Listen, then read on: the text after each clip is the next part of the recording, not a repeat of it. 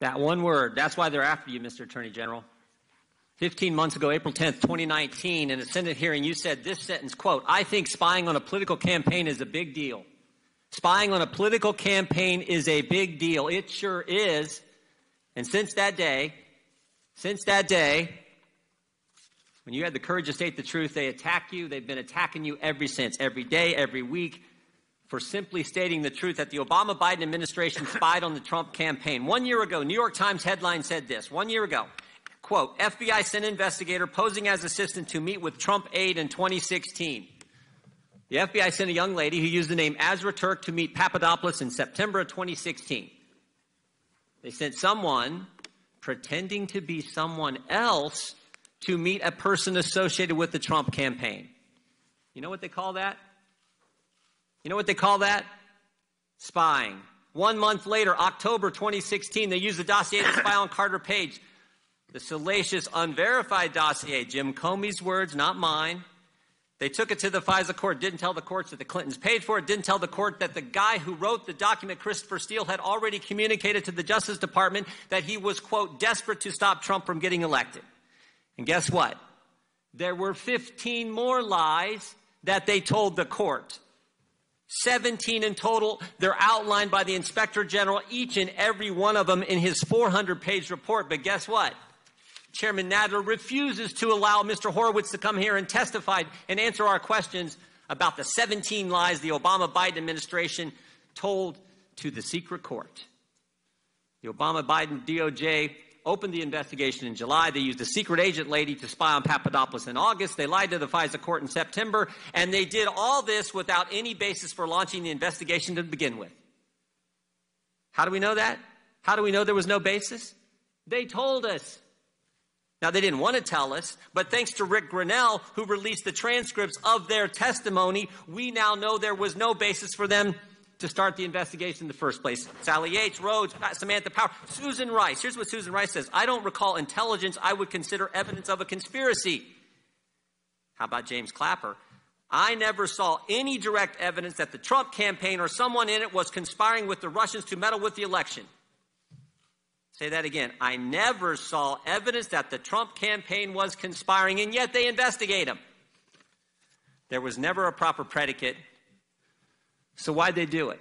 There was no reason to do it. Why'd they do it? They told us that too. Peter Strzok, August 2016, asked, "Is Trump going to win?" What's his response? Remember, this is Peter Strzok. This is the guy who ran the investigation. No, he's not. We'll stop it.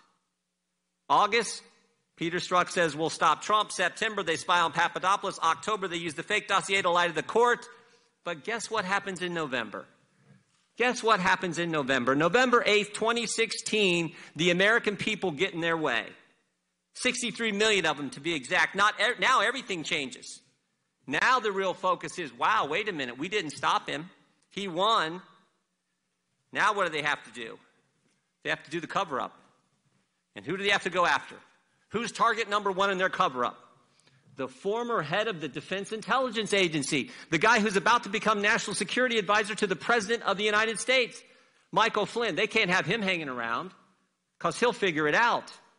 So they decide to go after Michael Flynn. 3-star general, served our country for over 3 decades. And we know they went after him because they told us that too. Bill Priestep, head of counterintelligence at the FBI, the day they interview Flynn, January 24th, 2017, his notes say what? What's our goal? To get Flynn to lie so we can prosecute him, or to get him fired? Think about what the Obama-Biden DOJ, what their administration did in the last month. The last month they were in power. January 4th, the agents investigating Flynn want to drop the case. Comey tells them no. January 5th, they have the now famous meeting in the Oval Office. Obama, Biden, Rice, Comey, all of them are in there. They're plotting their strategy, how they're going to get Flynn. January 6th, Comey goes up to Trump Tower, briefs President-elect Trump on the dossier that they already know is false, just so they can leak it to the press, and the press will write the story that they briefed the president on the dossier. And then, of course, January 24th, the day they go set up Michael Flynn in his interview. Guess what else they did? Guess what else they did between Election Day and Inauguration Day? That 2-month time, guess what else they did? 38 people, 49 times unmasked Michael Flynn's name.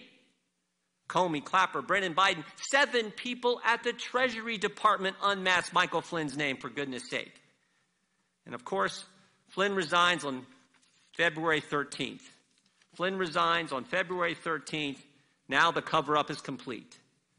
Flynn's gone. Everything's fine, they think, until May 9th, 2017, when President Trump fires Jim Comey.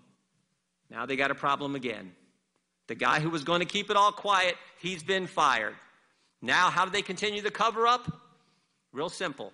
Jim Comey leaks his memos with the express purpose of getting a special counsel appointed to investigate something they already know is not true. And that's exactly what happened.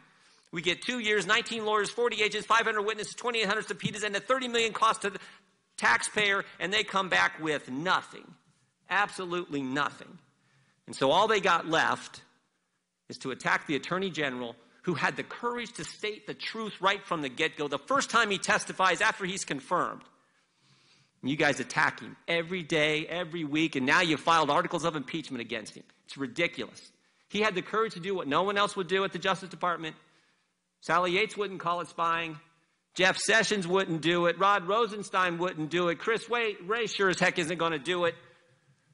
So, Mr. Attorney General, I want to thank you for having the courage to call it what it was, spying. I want to thank you for having the courage to say we're going to get the politics out of the Department of Justice that was there in the previous administration. And maybe most importantly, and we're going to talk about this in our side on questioning, I want to thank you for defending law enforcement, for pointing out what a crazy idea this defund the police policy, whatever you want to call it, is, and standing up for the rule of law. And frankly, we have a video we want to show that gets right to this point. Can we play that video, please?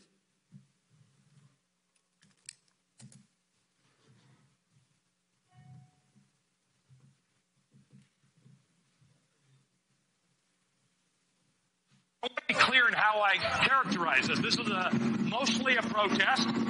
It is not generally speaking unruly. Peaceful protest. Peaceful protesters. Peaceful protest. Peaceful protest. Peaceful protest. Peaceful protest. Peaceful protest. Peaceful protest. Peaceful protest. Peaceful protest. Peaceful protest. Peaceful protest. Peaceful protest. Peaceful protest. Peaceful protest. Peaceful protest. Peaceful protesters.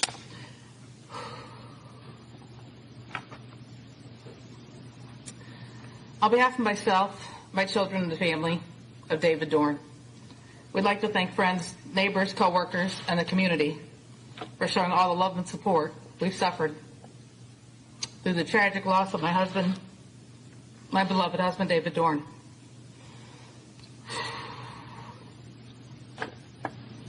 We'd also like to thank the St. Louis Metropolitan Police Department for their hard work and perseverance through this investigation, as well as Circuit Attorney's Office. He dedicated his life to the city of St. Louis, retiring at the rank of captain after 38 years of distinguishable service. Then as a chief of Moline Acres for almost 6 years. During those years, he's touched so many lives as a friend, mentor, co-worker, and guardian. His life was senselessly taken from me, from us, by an opportunist who had no regards for human life or the law. This didn't have to happen, but it must have been God's plan for David.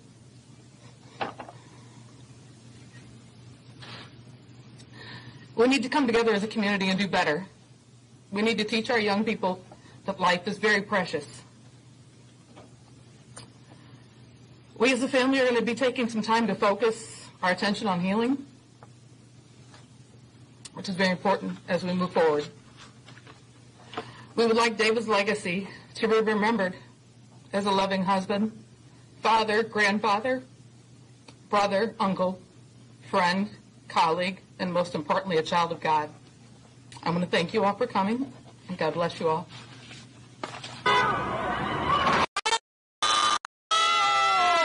That's a prom! Oh, shit!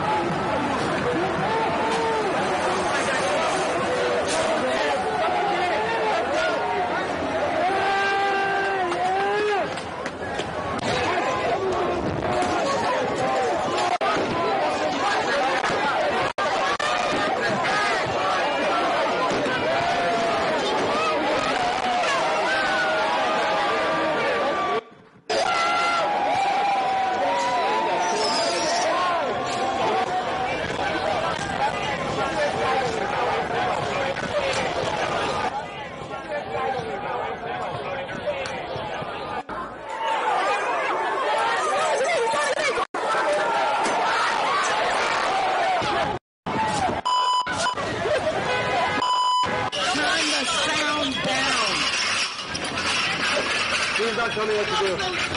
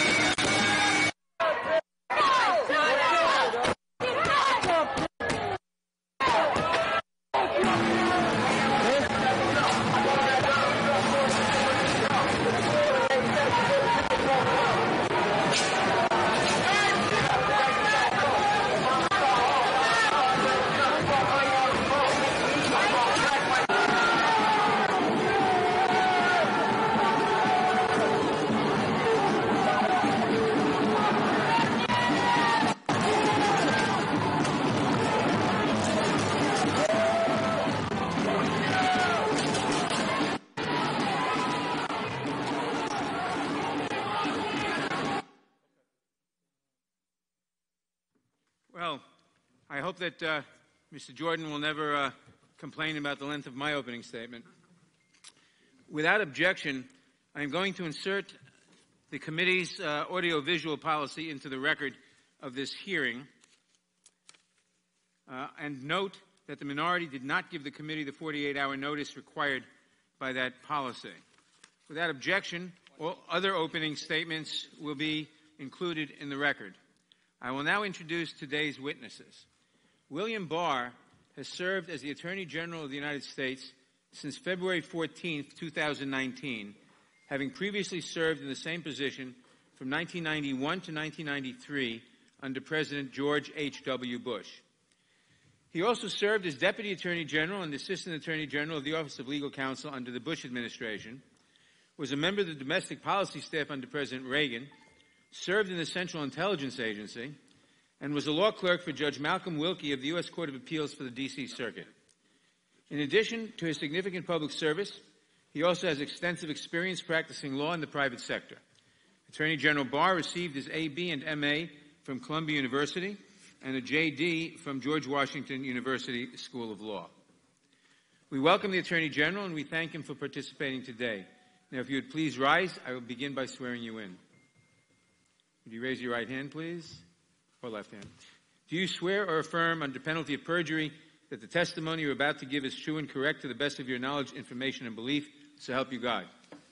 Let the record show the witness has answered in the affirmative. Thank you, and please be seated. Please note that your written statement will be entered into the record in its entirety. Accordingly, I ask that you summarize your testimony in 5 minutes. To help you stay within that time, there is a timing light on your table. When the light switches from green to yellow, you have 1 minute to conclude your testimony. When the light turns red, it signals your 5 minutes have expired. Mr. Barr, you may begin. Thank you, Mr. Chairman. Good morning, Mr. Chairman, Ranking Member Jordan. I'm pleased to be here this morning. On behalf of the Department of Justice, I want to pay my respects to your colleague, Congressman John Lewis, an indomitable champion of civil rights and the rule of law. I think it is especially important to remember today that he pursued his cause passionately and successfully with unwavering commitment to nonviolence. As I said in my confirmation hearing, the Attorney General has a unique obligation. He holds in trust the fair and impartial administration of justice. He must ensure that there is one standard of justice that applies to everyone equally, and that criminal cases are handled even-handedly based on the law and the facts and without regard to political or personal considerations. And I can tell you that I've handled criminal matters that have come to me for decision in this way. The President has not attempted to interfere in these decisions. On the contrary, he has told me from the start that he expects me to exercise my independent judgment to make whatever call I think is right, and that is precisely what I've done. Indeed, it's precisely because I feel complete freedom to do what I think is right that induced me to serve once again as Attorney General.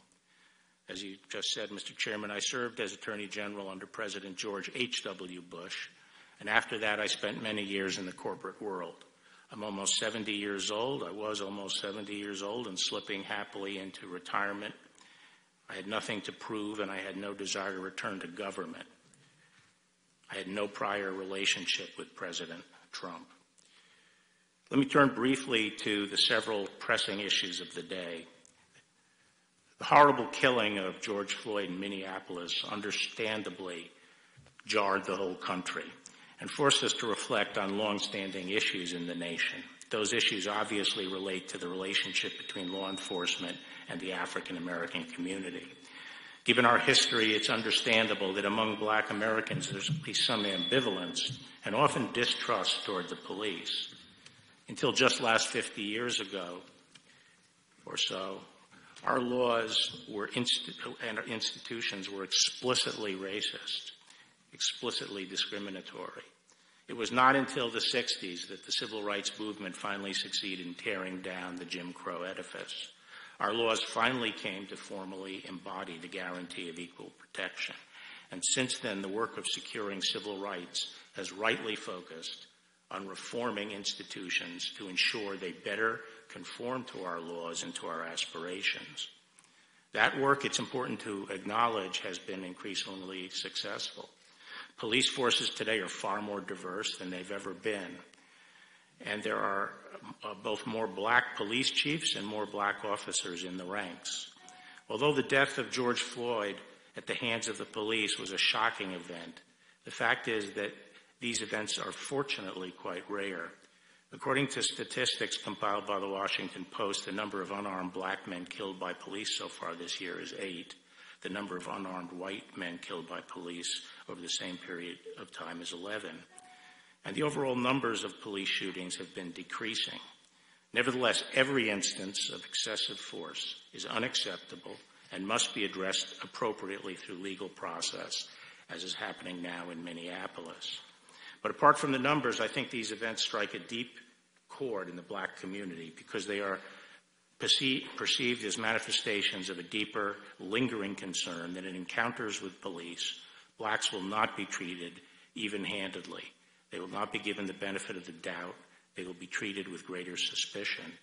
Senator Tim Scott has recounted the numerous times he's been unjustifiably pulled over on Capitol Hill. And as one prominent black professional in Washington said to me, African Americans often feel treated as suspects first and citizens second. And I think these concerns are legitimate. At the same time, I think it would be an oversimplification to treat the problem as rooted in some deep-seated racism generally infecting our police departments. It seems far more likely that the problem stems from a complex mix of factors which can be addressed with focused attention over time. And we in law enforcement must be conscious of the concerns and ensure that we do not have two systems of justice. Unfortunately, some have chosen to respond to George Floyd's death in a far less productive way by demonizing the police, promoting slogans like "all cops are bastard," and making grossly irresponsible proposals to defund the police. The demonization of the police is not only unfair and inconsistent with principles of all people should be treated as individuals, but gravely injurious to the inner city communities. When communities turn on and pillory the police, officers naturally become more risk-averse and crime rates soar. Unfortunately, we are seeing that now in many of our cities. The threat to black lives posed by crime on the streets is massively greater than any threat posed by police misconduct. The leading cause of death for young black males is homicide. Every year, approximately 7,500 black Americans are victims of homicide. The vast majority of them, around 90%, are killed by other blacks, mainly by gunfire. Each of those lives matter. It is for this reason that in selected cities where there has been an upsurge in violent crime, we are stepping up and bolstering the activities of our joint anti-crime task forces. Finally, I want to address a different breakdown in the rule of law that we've witnessed over the past 2 months. In the wake of George Floyd's death, violent rioters and anarchists have hijacked legitimate protests to wreak senseless havoc and destruction on innocent victims. The current situation in Portland is a telling example. Every night for the past 2 months, a mob of hundreds of rioters have laid siege to the federal courthouse and other nearby federal property. The rioters have come equipped for fight, armed with powerful slingshots, tasers, sledgehammers, saws, knives, rifles, and explosive devices. Inside the courthouse are a relatively small number of federal law enforcement personnel charged with a defensive mission to protect the courthouse. What unfolds nightly around the courthouse cannot reasonably be called protest. It is, by any objective measure, an assault on the government of the United States.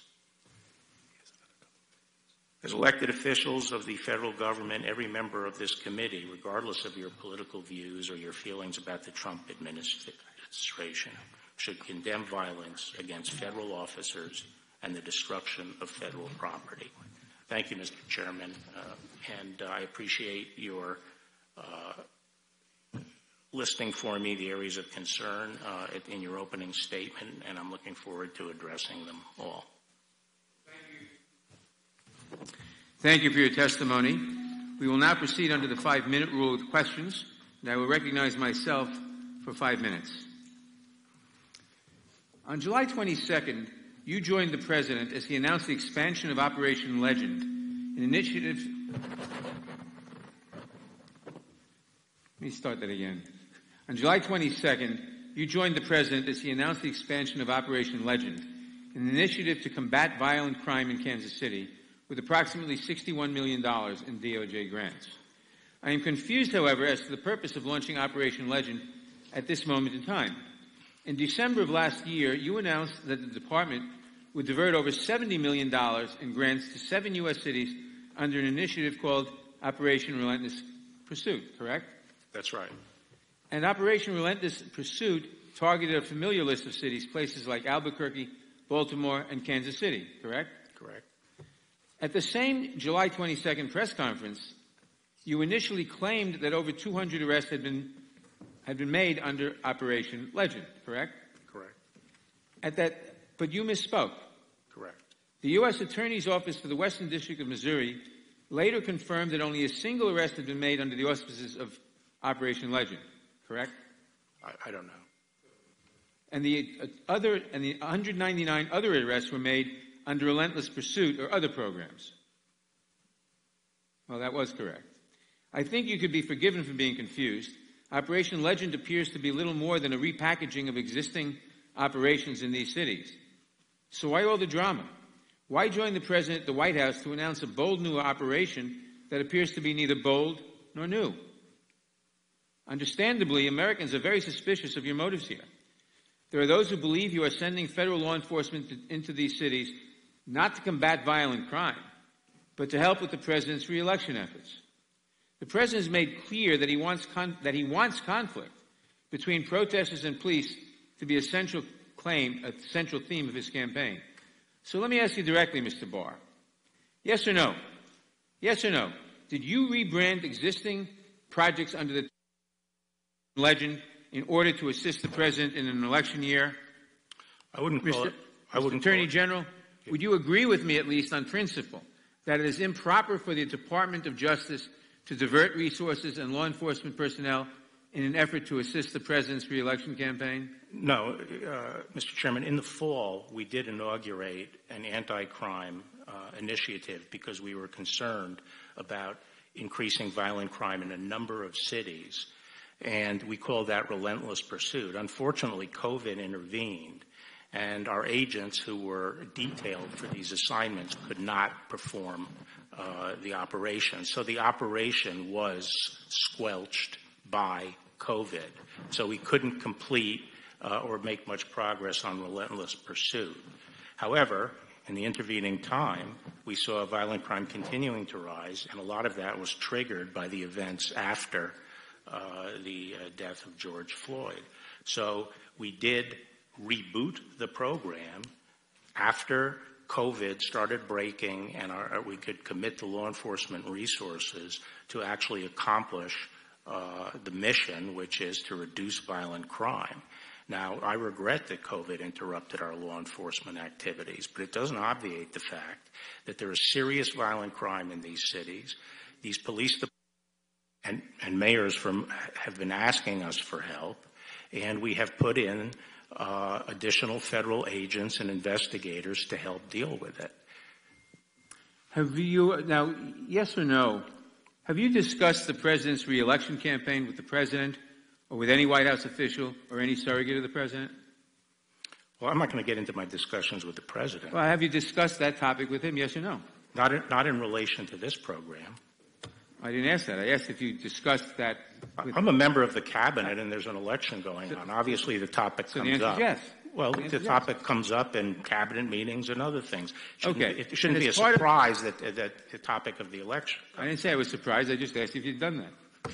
So as part of those conversations with the President or his people about the re-election campaign, have you ever discussed the current or future deployment of federal law enforcement? In connection with what? In connection with what you just said, in connection with your discussions with the President or with other people around him of his re-election campaign, have you discussed the current or future deployment of federal law enforcement? Well, as I say, I'm not going to get into my discussions with the President, but I've made it clear that I would like to pick the cities based on law enforcement need and based on neutral criteria. So, but you can't tell me whether you discussed... No, I'm not going to discuss what I discussed with the President. Can you commit today that the department will not use federal law enforcement as a prop in the president's re-election campaign? We are not using I just want to federal law close enforcement. with this thought. You really can't hide behind legal fictions this time, Mr. Barr. It's all out in the open, where the people can see what you are doing for themselves. The president wants footage for his campaign ads, and you appear to be serving it up to him as ordered. In most of these cities, the protests had begun to wind down before you marched in and confronted the protesters. And the protesters aren't mobs. They are mothers and veterans and mayors. In this moment, real leadership would entail de-escalation, collaboration, and looking for ways to peaceably resolve our differences. Instead, you use pepper spray and truncheons on American citizens. You did it here in Washington. You did it at Lafayette Square. You expanded to Portland. And now you are projecting fear and violence nationwide in pursuit of obvious political objectives. Shame on you, Mr. Barr. Can I just say, Mr. Shame on you. Can I just My say, time Mr. has expired. For what purpose does Mr. Jordan seek recognition? Mr. Excuse me. Could I just what have a purpose moment? does Mr. My time has expired. For what purpose does Mr. Johnson seek recognition? Questions for the witness, and I will yield the floor to him to respond. Yeah. Mr. Chairman, you've conflated two different things. The effort, like legend, is to deal with violent crime that's committing on the streets of the city. Again, predatory violence like murder, shootings, which are soaring in some cities right now. That does not involve encountering protesters, as you refer to it. Civil disturbance is a different set of issues. And I just reject the idea that the department has flooded anywhere and attempted to suppress demonstrators. We make a clear distinction between demonstrators. The facts speak for themselves. This is my time, I'm Mr. answering. And you know, the fact of the matter is, if you take Portland, the courthouse is under attack. The federal resources are inside the perimeter around the courthouse, defending it from almost 2 months of daily attacks where people march to the court, try to gain entrance, and have set fires, thrown things, used explosives, and injured police, including just this past weekend, perhaps permanently blinding 3 federal officers with lasers. We are on the defense. We're not out looking for trouble. And if the state and the city would provide the law enforcement services that other jurisdictions do, we would have no need to have additional marshals in the courthouse. On behalf of hundreds of millions of Americans, thank you for that clarification, and thank you for being here. And thank you for your service today and your willingness to do this in very challenging times. Mr. Attorney General, we're very appreciative. It's not an easy job. It's a vitally important one. I so appreciated what you said in your opening statement today, which is what you said in your confirmation hearing. The Attorney General has a unique obligation. He holds in trust the fair and impartial administration of justice. We appreciate that so much. The Democrats have asserted here this morning, and they continue to say in the media, that under your leadership, the Justice Department has become highly politicized. Why is that a totally unfounded allegation? Because actually what I've been trying to do is restore the rule of law. And the rule of law is, at essence, that we have one rule for everybody. If you apply one rule to A, the same rule applies to B. And I felt we didn't have that previously at the department. We had strayed. And I would just ask people, I'm supposedly punishing the president's enemies and helping his friends. What enemies have I indicted? Who could you point to one indictment that has been under the department that you feel is unmerited, that you feel violates the rule of law? One indictment. Now, you say I helped the president's friends. The cases that are cited, the Stone case and the Flynn case, are both cases where I determined that some intervention was necessary to rectify the rule of law, to make sure people are treated the same. I said Stone was prosecuted under me, and I said all along I thought that was a righteous prosecution. I thought he should go to jail, and I thought the judge's sentence was correct. But the line prosecutors were trying to advocate for a sentence that was more than twice anyone else in a similar position had ever served. And this is a 67-year-old man first-time offender, no violence, and they were trying to put him in jail for 7 to 9 years. And I wasn't going to advocate that, because that is not the rule of law. I agree the president's friends don't deserve special breaks, but they also don't deserve to be treated more harshly than other people. And sometimes that's a difficult decision to make, especially when you know you're going to be castigated for it. But that is what the rule of law is, and that's what fairness to the individual ultimately comes to, being willing to do what's fair to the individual. Amen, and thank you for that. And by contrast, what the previous DOJ did under the previous administration was politicize law enforcement. The Obama-Biden administration sabotaged the Trump transition. They illegally spied on the Trump campaign. They unmasked members of the Trump campaign. They employed aggressive tactics on their campaign officials. Senior FBI officials, we all know on this committee, carried over from the Obama administration, carried on their abuses into the Trump administration and into the whole impeachment scam and all the rest.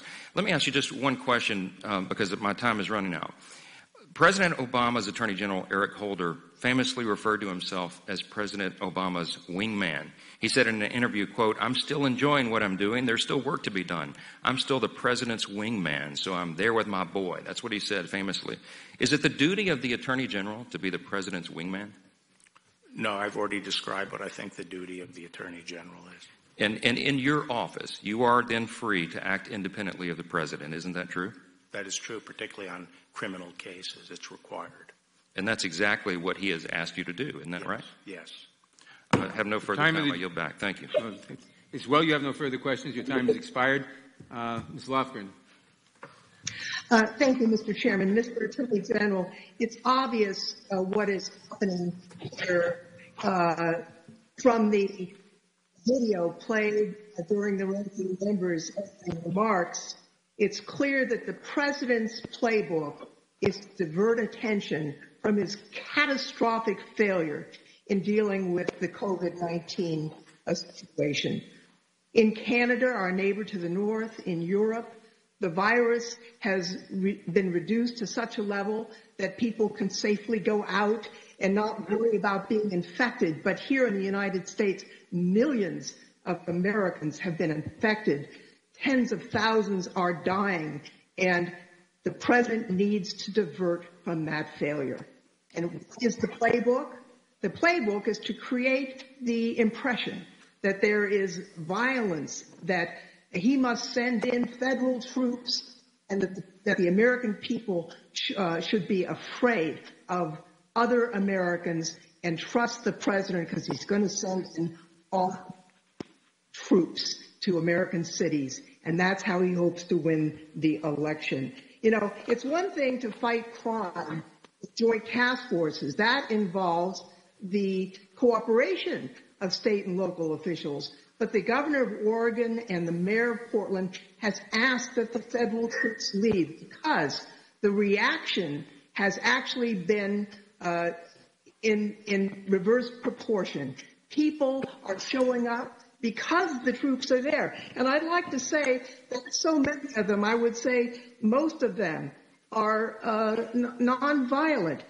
We've all heard about the wall of moms who show up to make sure that people are safe. And here's what they say. They say they've been tear gassed night after night, left vomiting, that they've been shot at with rubber bean bags, pepper spray. So this brutality has created even more demonstrators. I'd just like to ask you this. When the president issued his executive order, they indicated your department should prioritize investigations. Has your department started any investigations pursuant to the executive order that the president issued? Which executive order, Congresswoman? The executive order that asked for the deployment of troops to protect the monuments and the federal facilities. Yes. On June 26th. Yeah, I wouldn't say it was troops, but we have initiated investigations, yes. We've made arrests of people who have been rioting and taken down statues. But I think your characterization of Portland is completely false. I would like to, we can get into that, but I'd like to ask you a question about surveillance, if I may. We've heard reports that cell site stimulators known as stingrays or dirt boxes are being used to collect phone call location and even content of phone calls. Drones are being used that may have facial recognition or cell phone interception technology, and that there is bulk collection of internet browsing history. What specific authority is the department using for these surveillance tools? I really can't speak to those instances if they in fact occurred. I'm glad to go and try to determine what you're talking about. Well, actually, I'm asking about authority, not the details. Well, I think most of our cyber activities are conducted by the FBI under their law enforcement powers to detect and prevent crime, federal crime. I think the American public should know that this surveillance technique isn't just about the people in front of the courthouse. If a husband and wife call each other and one of the spouses has a cell phone that's within range of one of these technologies, not only the location, the actual content of that couple's conversation can be scooped up using this technology. So this really isn't just about the demonstrating. This is about the privacy of all Americans, and it's all being violated for the president's political purposes of trying to create a scene, create a reason, divert attention from the COVID failure. I think it's really very unfortunate and a disservice to the American people. Mr. Chairman, my time has expired. Point of order. Gentlelady yields back. Mr. Chairman, point of order. Real quick. Gentleman will state his point of order. Could you ask those members who choose not to come to work to silence their cell phones on the video because it's distracting to what we're doing here today? That is not a point of order. I now recognize Mr. Shabbat. Mr. Attorney General, would it be accurate to say that it's this administration's responsibility, and of course you're part of the administration, to see that federal laws are upheld and that the federal property is secure and safe and protected? Is that correct?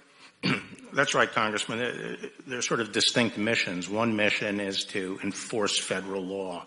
And by the way, the federal government is the sovereign of the United States. We have two sovereigns here in the United States, and we enforce the federal law all over the country. Every square foot of the country, we enforce federal law. The other is protecting federal property, and specifically U.S. courthouses, which are the heart of federal property in all 93 jurisdictions in the United States. And we have the obligation to protect federal courts, and the U.S. Marshals specifically have been given that obligation. Federal courts are under attack. Since when is it okay to try to burn down a federal court? If someone went down the street to the Prettyman Court here, that beautiful courthouse we have right at the bottom of the hill, and started breaking windows and firing industrial-grade fireworks in to start a fire, throw kerosene balloons in and start fires in the court, is that okay? Is that okay now? No, the U.S. Marshals have a duty to stop that and defend the courthouse, and that's what we are doing in Portland.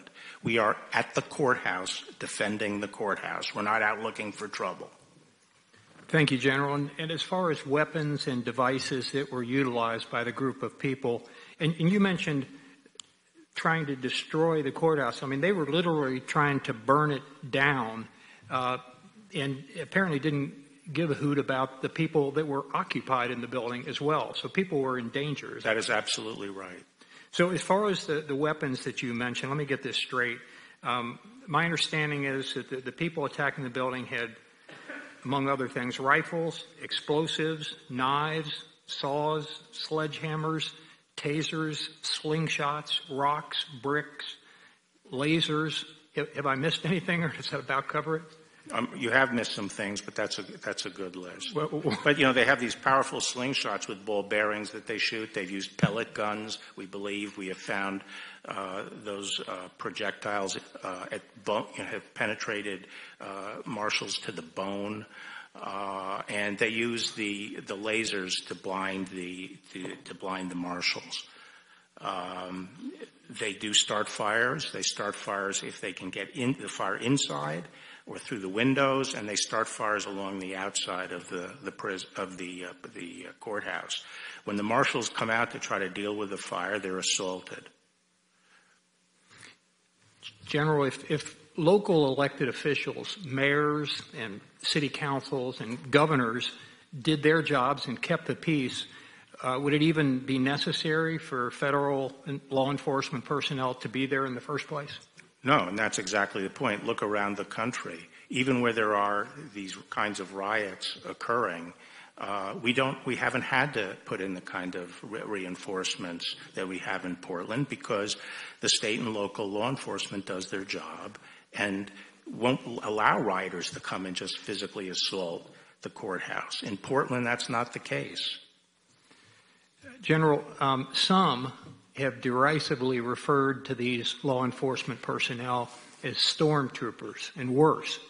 Does that accurately describe them? Or would you like to set the record straight? No, they're obviously not stormtroopers. Normally we would have a group of deputy marshals in a court that would be, in business suits and ties or regular civilian dress. Those would be the deputy marshals as the protective force for the court. But after almost a month of rioting in Portland, we sent in, I think it was around the 4th of July timeframe, we sent in about 20 special operations marshals. And those are tactical teams that are able, are padded and protected so they could deal with this kind of thing.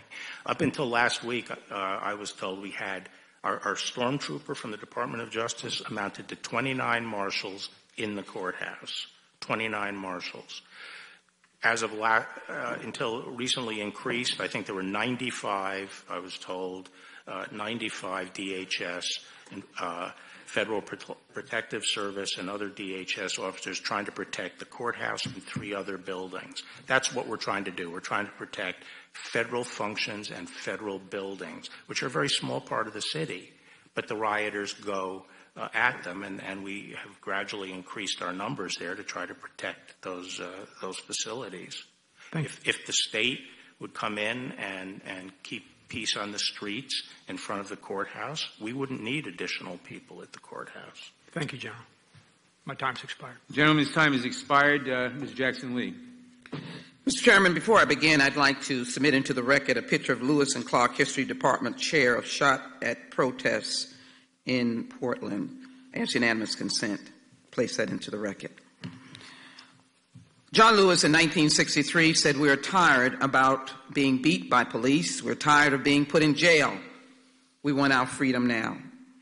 Mr. Attorney General, in your remarks, you indicated that we made great progress since that time, and you indicated that the killing of George Floyd was shocking. I disagree. It was outright cold-blooded murder on the streets of America, unfortunately by police misconduct. You seem to have a difficult time understanding systemic racism and institutional racism that has plagued so many. Mr. Attorney General, do you understand a black mother's or parent's talk to their child, to their son? Do you know what that is? I think I do.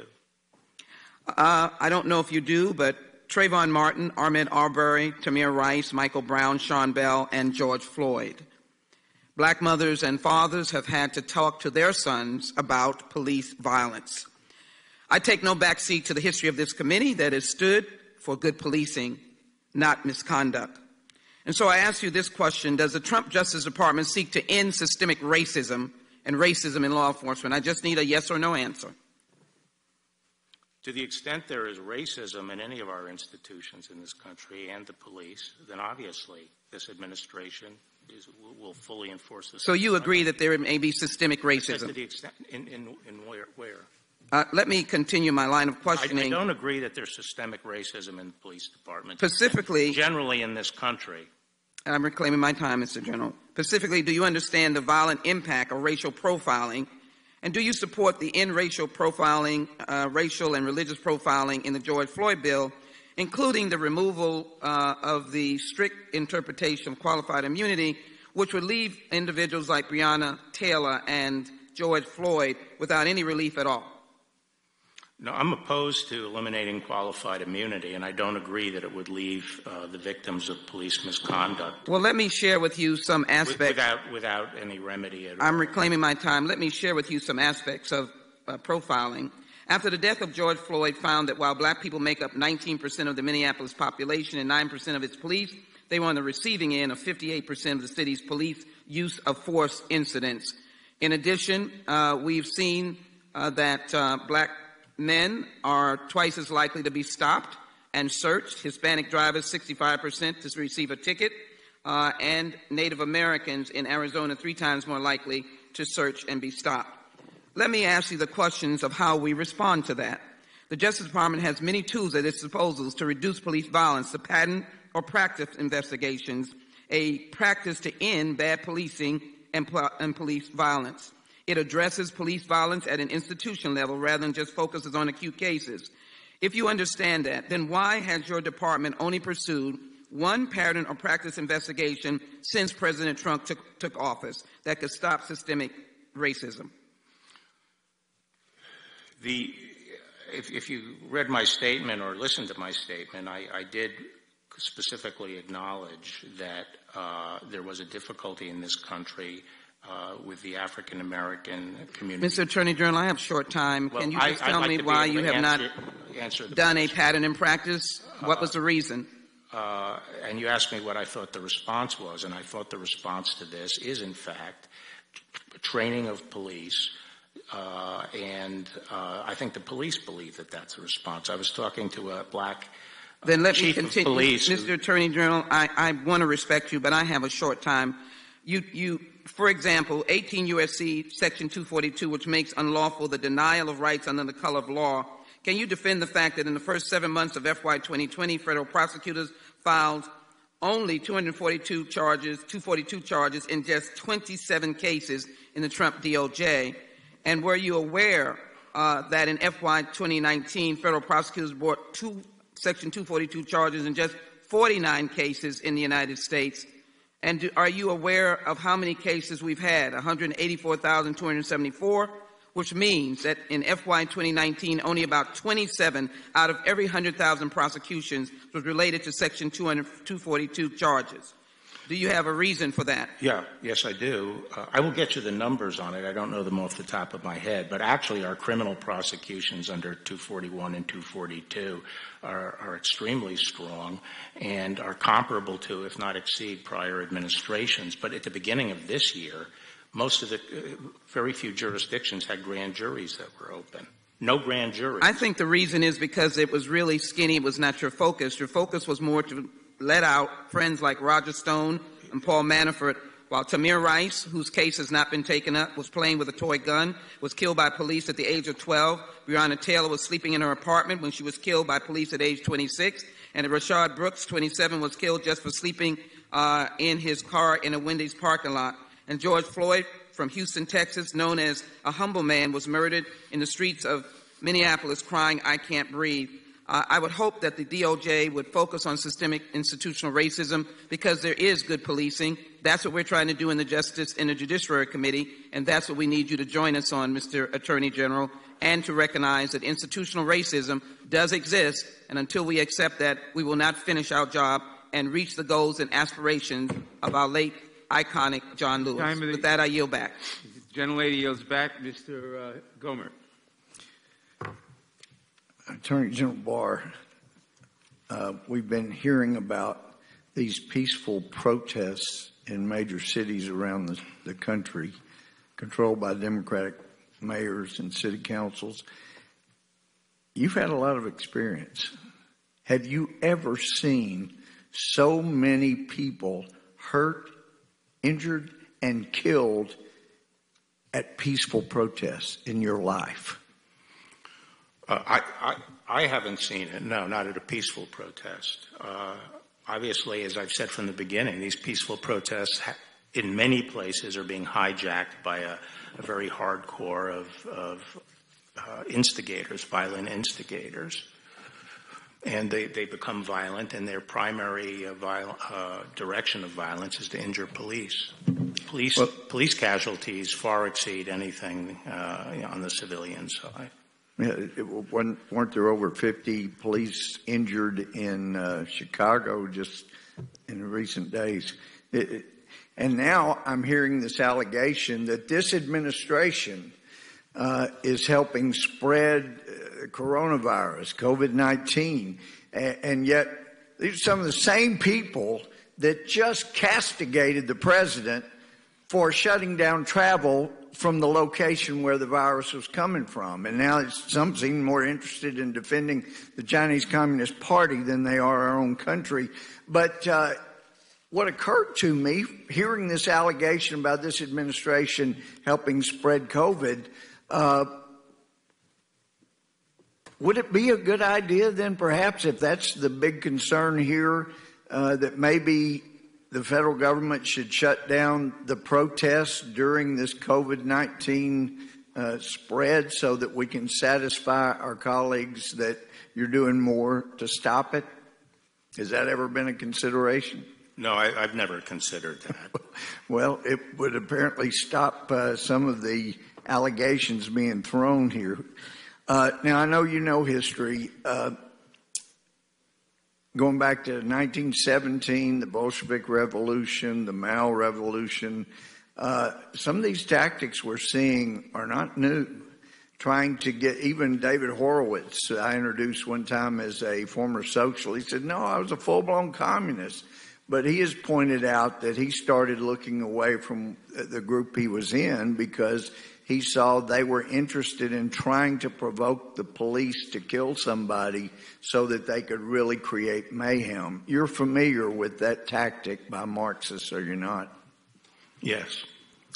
It is a dangerous time. Well, let me ask you, I know you know that U.S. attorneys are supposed to serve at the pleasure of the president. You know, Bill Clinton fired 93 U.S. attorneys on the same day. Do you know what made U.S. Attorney Berman think that he was the exception who did not serve at the pleasure of the president? What caused him to think he owned that position? I think part of it was he seems to have had the view that because he was court appointed, and there is a provision in law for court appointment of a U.S. attorney as essentially a placeholder until the administration gets somebody, that he felt he could not be removed by the president because he was court appointed, and that's not correct. Yeah, and some judges fail to know what my constitutional law professor knew, and that is that all courts except federal courts except for one owe their existence and continuation and jurisdiction to the U.S. Congress. Hopefully, Mr. Berman will figure that out at some point. Now, is Bruce Orr still working for the FBI? He works for the Department of Justice. Well, we have heard so much information about he's basically being the go-between between the DNC, the Clinton campaign, Fusion GPS, Christopher Steele, the Russian propaganda that were incorporated into his dossier.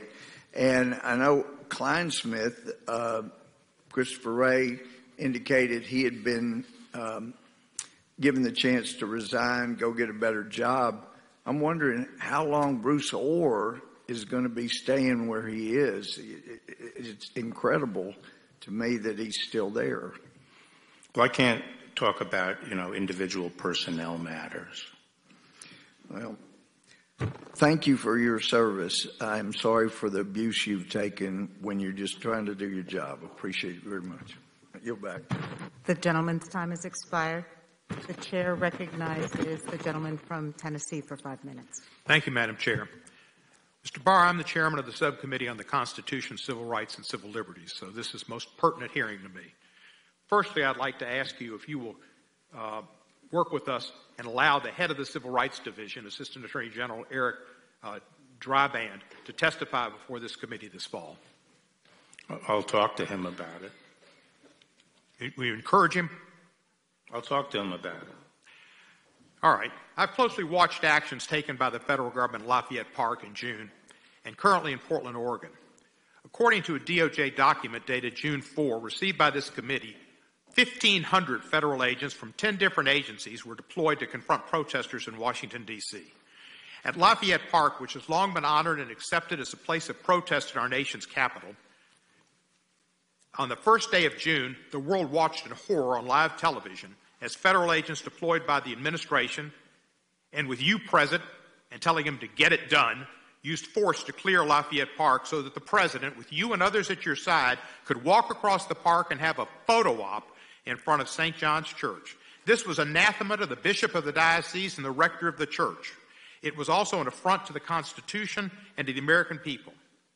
Given the timing and the coordinated attack against the peaceful demonstrators, it strains credulity that this was not planned for use of political purposes. And just yesterday, Major DeMarco testified to another committee of Congress that the protesters were peaceful, and that's what the majority of people have said, and the response was excessive.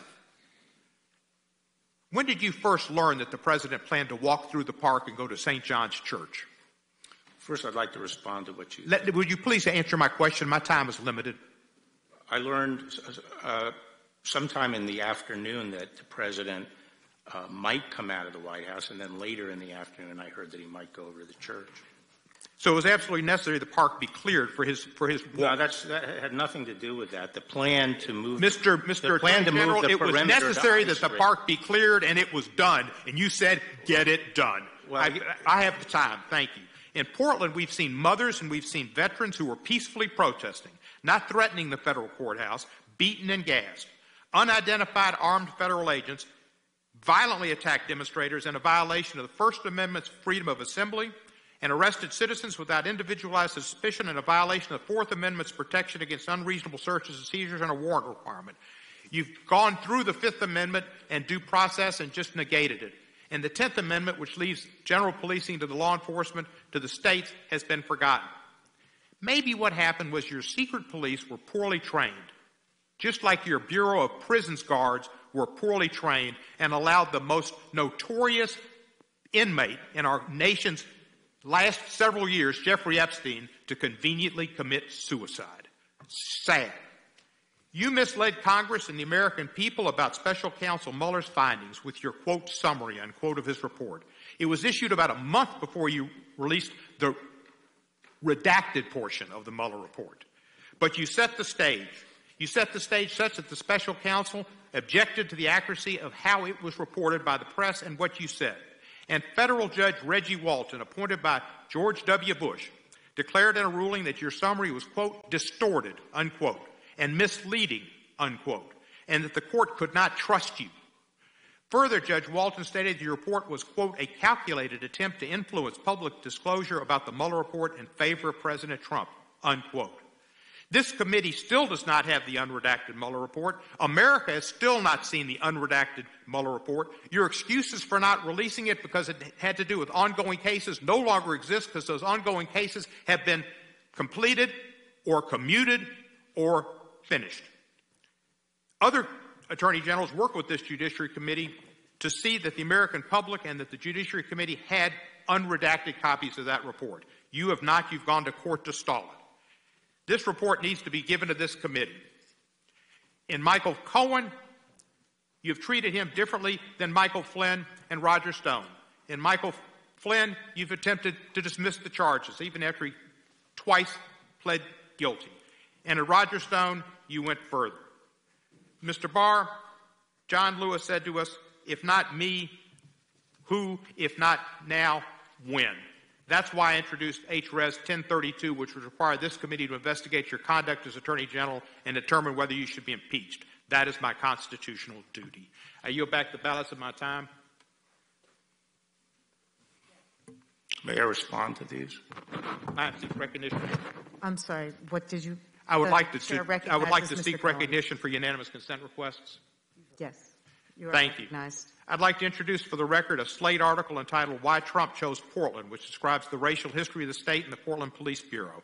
I'd also like to introduce an op-ed from Mary McCord, who writes her words were twisted to justify the department's disingenuous position to drop charges against Michael Flynn after he had already pled guilty. I'd like to introduce an op-ed from Jonathan Kravis describing the political interference in the Roger Stone case and why he resigned from the Department of Justice.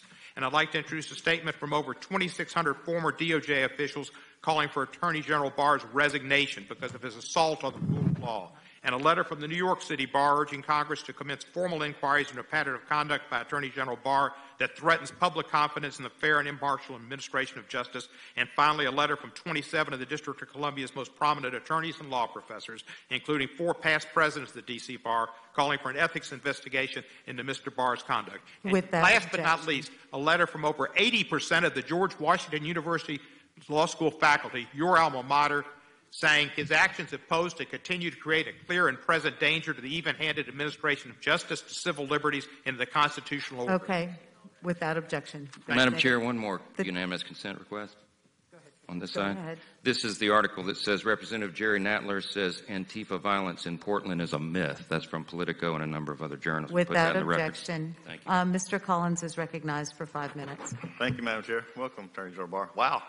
I'm beginning to believe, frankly, that you're probably that just hadn't come out yet, probably will in a little bit. You're probably the cause of the common cold and, and possibly even the COVID-19. I'm not sure at this point because everything's being thrown at you, including now, undoubtedly, your alma mater doesn't like you anymore. Where have we come? The chairman said something earlier today that really made me think. He said, why all the drama? That's the most ironic statement coming from this committee in the last 18 months that I've ever heard of, the drama that we're bringing up today. We're seeming to just contort ourselves to get to some way to show that you have a nefarious motive. I believe, like some of our side here, I believe the biggest problem you have is telling the truth. I believe that's the problem that they have with you. You'll tell the truth and you'll take responsibility for your actions, and I think that's why you're being attacked. But I want to continue just on this, quote, peaceful protest for a second. You made a comment just a second ago on these rights. Talking about the courthouses just down the street, what if they decided, do you think that this body right here would rise up if they decided to go tonight and paint the Capitol building? This body, I'm not sure. I think this side would. I'm not sure. This side, other side, I'm not so sure. It may be the peaceful protest to burn down the Capitol. Maybe we're back to 1812 again. But also, the other question I have is, and you've heard it earlier today, the stormtrooper comments by the Speaker of the House. And we know that that is a direct reference to the paramilitary wing of the Nazi Party. Stormtroopers going at it. Do you believe that that actually puts our law enforcement community at a whole? As a son of a state trooper, I want to know your opinion. Don't you think it encourages the violence that we're seeing and encourages the participation against the police? I think that's possible, and I think it's irresponsible to call these federal law enforcement officers stormtroopers. Yeah, and we're seeing that thing played out over and over. Let's switch back to something else, though, that is I think, more appealing here. We've talked about the investigations, and especially going with Flynn. Do you believe that there was actually a basis to go after General Flynn? I mean, what we've seen so far, what's been released, and especially keeping an investigation open, Peter Strzok kept it open. Do you believe there's actually a basis for the beginning of this investigation to start with, or continuing it? Well, I would just say I asked another U.S. attorney in St. Louis who had 10 years in the FBI and 10 years in the Department of Justice as a career prosecutor to take a look at it, and he determined based on documents that had not been provided to Flynn's side and not been provided to the court that, in fact, there was no basis to investigate Flynn. And furthermore, it was clearly established by the documents that the FBI agents who interviewed him did not believe that he thought he was lying. Well, there's another part of this as well that concerns what has been given to the courts and the interviews, and that is that the facts were not disclosed to Flynn prior to the interview.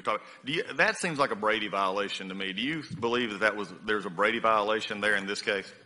No, there wasn't a Brady violation there, but I think what the counsel concluded was that the only purpose of the interview, the only purpose, was to try to catch him in saying something that they could then say was a lie. So was it entrapment? And therefore there was not a legit, the interview was untethered to any legitimate investigation. So as the law enforcement officer in this country, it is your responsibility to provide justice for both sides, not, and to call it as it should be. And I think that's what you've done there. Continuing on Durham case, and I know we're not talking specifically about the Durham investigation, which we're hopeful of, but to your knowledge, and we're seeing some released documents in the last week or two that have said, to your knowledge, has Kevin Kleinsmith or anyone else at FBI or DOJ who was previously there, attempted to redeem themselves by cooperating with the investigation? It's been slow, and I can't get into that. Okay. I understand that. I have another issue as we finish up in looking at this between the rhetoric, between the investigation. I think Durham investigation is something most of us are waited for, because we can't seem to get this committee to actually believe that the IG's report is worth having something about this committee. And there's not a Democrat or Republican on the side that can make a legitimate claim why the Inspector General has not been called before this committee to actually explain his report, except politics. And that's what this committee has become all along. But I have another problem, and I've talked to you, I've written to you about this, and that's down with the district attorney down in Fulton County, Georgia, actually making felony murder charges on an officer. And the interesting part about this is what we do as prosecutors do. But were you aware that the district attorney failed to seek an indictment from a grand jury, or even waited for a GBI investigation to finish before bringing those charges? Were you aware of that? Yes, I was. Okay.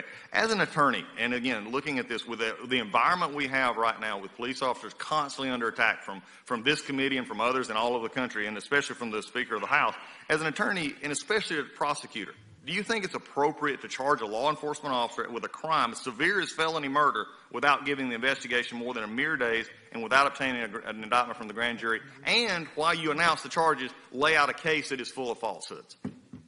I've said that I would have preferred that he had used the grand jury and had waited till the Georgia Bureau had completed its investigation. I appreciate your help in that, and with that, I yield back.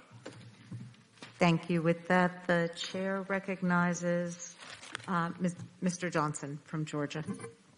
Thank you. General Barr, your opening statement reads like it was written by Alex Jones or Roger Stone. Do you stand by that statement? Yes. Now, I'm sure that we can agree on some things. We disagree on a whole lot, but I'm sure we can agree on the fact that President Trump is just a prolific tweeter. Isn't that correct? He seems to be. And he tweeted many times about the Roger Stone sentencing, didn't he?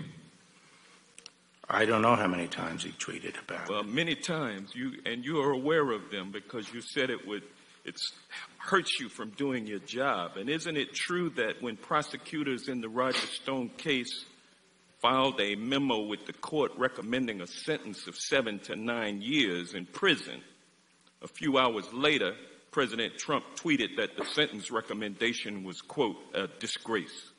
You're aware of that? Yes. And General Barr, several hours after that, you filed a pleading with the court stating that the sentence recommendation would be changed and that you would be asking for a lighter sentence for Roger Stone. Isn't that correct? No, what is correct is that, what is correct that on February 10th, Monday, I gave instructions as to what the... Reclaiming my time. Yeah, I'm answering your question. Well, you got to let him answer. Reclaiming my time, you filed a sentencing recommendation hours after President Trump tweeted his dissatisfaction with the Stone recommendation, and you changed that recommendation. No, the night before, that is Monday night. I know your story, but I'm asking. Well, I'm telling my story. That's what I'm here to do. Well, I do. That's why I'm here. Well, I'm here to tell my story. And on the night before, on February 10th, sir, on February 10th, I directed. Reclaiming my time, sir. Reclaiming my time. And I know you don't want to answer, but the facts are clear. Sentencing recommendation made in the morning, tweet in the afternoon. You changed the sentencing recommendation that... No, tweet was not made in the afternoon. The tweet was made at, I think, 1:30 or 2 in the morning. Well, the tweet was made before and after. Tweeted about that relentlessly, and you've agreed to that. Now, when you filed your sentencing recommendation asking for a lower sentence... I didn't ask for a lower sentence. Well, you said that you were going to recommend a lower sentence. And you wasn't the sentence that was recommended by the line prosecutors according to the sentencing guideline calculations? It was within the guidelines, but it was not within Justice Department policy, in my view. General Barr, you're expecting the American people to believe that you did not do what Trump wanted you to do when you changed that sentencing recommendation and lowered it for Roger Stone. You think the American people don't understand that you were carrying out Trump's deal? I had not discussed my sentencing recommendation with anyone at the White House or anyone outside the department. Wanted you to do. And that's what you did. No. Attorney General, let me ask you, do you think it's fair? Do you think it is fair for a 67-year-old man to be sent to prison for 7 to 9 years? It was in accordance with the sentencing. No, it was not. You just said that it was, and your line prosecutors will testify that it was also. Now, I'm going to move on from that. The department. During your time as Attorney General, not the for Herbert Walker Bush, you never changed the sentencing recommendation for a friend of Herbert Walker Bush, did you? No, as I recall. All right, that's all I'm asking. No. And over the course of your time as Trump... nothing was never elevated to me. Over the course of your tenure with Trump, you've changed 2 sentencing recommendations. Not 1, but 2. Correct? Which were they? Yeah, Michael Flynn. I didn't change it. Well, you said... Well, you indicated that... You changed it because the original Flynn sentencing recommendation was for Flynn to serve 0 to 6 months. But under your authority, the Justice Department supplemented that recommendation with a pleading that stated the Department of Justice's agreement with Flynn's lawyers that probation would be a reasonable sentence and that the DOJ would not be seeking prison time for Michael Flynn. Isn't that correct? I don't think that's what it said. Well, that's what it said, sir. You go back and read it. I think both pleadings said that. Reclaiming my time, prior to you becoming... The gentleman's time has expired. Madam Chair, you can give a speech or you can ask questions. If you do the latter, you need to let the witness answer the questions. And that's the chair's obligation, chair's responsibility to allow that to happen. Mr. Buck is recognized for 5 minutes. Appearing before the committee today. General Barr, there is a disturbing pattern we've seen throughout history with totalitarian systems of government. The leaders first seek to disarm the population, then they encourage goon squads to suppress opposing voices. And finally, once they have disarmed and silenced the opposition, these authoritarian leaders institute policies that root out and crush freedom in every form. Unfortunately, the American left has been infected with the same totalitarian desire to remove firearms and silence opposing views as part of a campaign to achieve its political ends. We've seen this scenario play out in every major Democrat-run city in America. Progressive leaders push to disarm law-abiding Americans to further their influence while watching as crime rates soar. We even saw failed presidential and Senate candidate Beto O'Rourke proudly tell Americans, hell yes, we're going to take your AR-15 and your AK-47. Now the American left is actively cheering as its fascist militia Antifa rages in the streets. Antifa is a domestic terrorist organization that hijacks peaceful rallies, organizes armed riots, attacks peaceful protesters, burns buildings, loots stores, and spreads hate. Reports of Antifa-linked attacks began circulating in 2017. These thugs, often armed with sticks and pepper spray and other instruments, showed up to silence college Republican groups at Berkeley. The left was silent. Then in June 2019, Antifa jumped into the national conversation after journalist Andy Ngo was brutally attacked in Portland. No arrests were made. The left again was silent. Almost exactly 1 year ago today, the Wall Street Journal ran an op-ed stating Portland has to do something to deter political violence or the city will get more of it. Of course, the city's feckless leadership has only further encouraged Antifa's violent antics. As a result, we've seen 61 straight nights of violence in Portland. Antifa's fascist totalitarian activities are now oozing into other Democrat-run cities.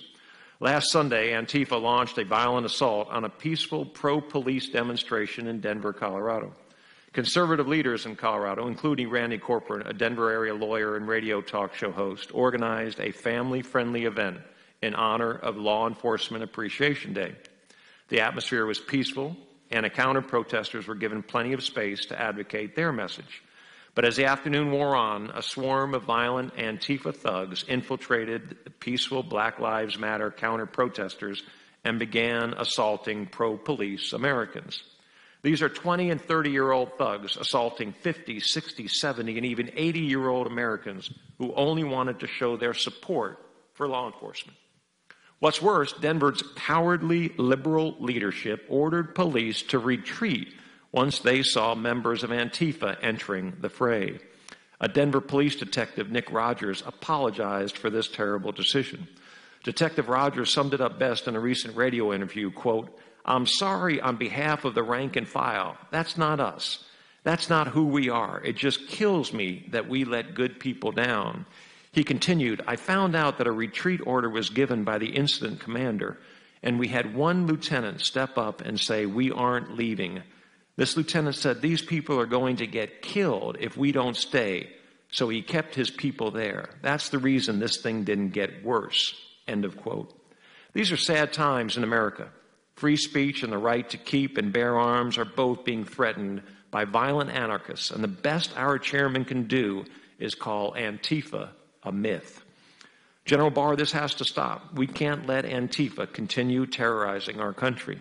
Can you please tell us about the appropriate use of civil and criminal RICO statutes to address violent criminal groups like Antifa? In the wake of the beginning of these riots, I asked our joint terrorism task forces, the FBI's joint terrorism task forces around the country, to be our principal means of developing evidence and prosecuting violent extremist terrorists who are involved in these activities. And one of the tools, obviously, we would use is RICO, which can be used against an organization. But that doesn't mean that we currently have a RICO case pending. Okay. I thank the gentleman. And do you have anything you want to say in response to the speeches that have been given by the other side, and then you've been cut off? Yeah, well, let's, on Lafayette. The gentleman's time has expired. Could I ask for a brief recess? Yeah, Madam Chair, the witness like a break. Yes. 15? Mr. Barr. Mr. Barr, 10 minutes. For a brief. 10 minutes? 5. Okay. Recess for 5 minutes. The committee will stand in recess for 5 minutes.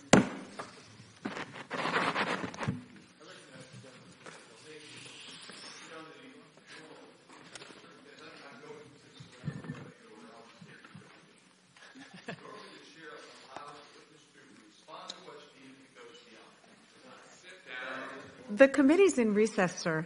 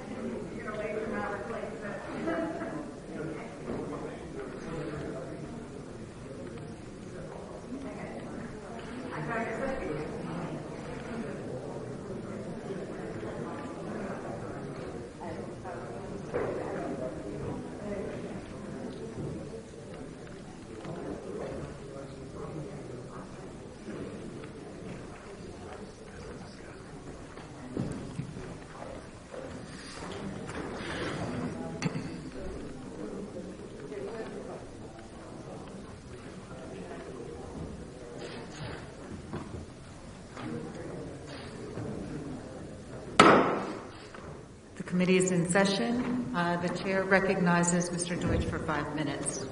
Thank you, Madam Chair. Attorney General Barr, you just told us that nothing was ever elevated to me. You had said in an interview recently that there's a process in place, an escalation system. It's the AG's responsibility to resolve it. How was this elevated to you, the case of Roger Stone? On Monday, February 10th, the U.S. Attorney was with me, and he raised the issue with me. So it was elevated by Timothy Shea? Yes. And had it been elevated during the 2 months between the time the conviction came in under the former U.S. Attorney and the time that Timothy Shea started? I think Shea may have had conversations with people in the Did you ever have conversations with a former U.S. Attorney about this case? About the sentencing? Stone. I don't recall any discussion about Stone. Right. So Timothy Shea, you said in the interview that he was new, he had just started. He was new, but he worked for you for a long time, didn't he? Yes. And what was his job for you?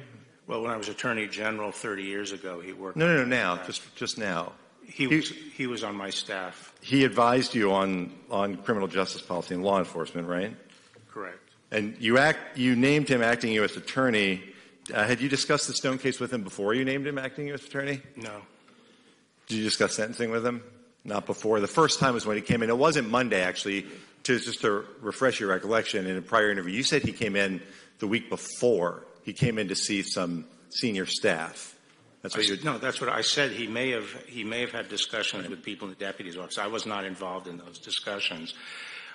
Basically, I didn't, as far as I can recall, I had no substantive involvement in Stone until that Monday when he came in the morning. Well, I'm sorry, Mr. Attorney General, the week before when he came in to see the senior staff that he had worked with the week before when he was working on I said I think he had raised it with people in the deputy's office. That's senior staff too. Right, I understand. But I was not involved. He started on July 31st. The first week he was there, he came to raise this issue. I think he started February 1st. Right. The first week he was there, he came into your office to raise the issue of sentencing. In the interview you did with ABC, you said I don't think he came. That's what you told ABC News. You said that he's talked to senior staff, not you perhaps, but he talked to senior staff.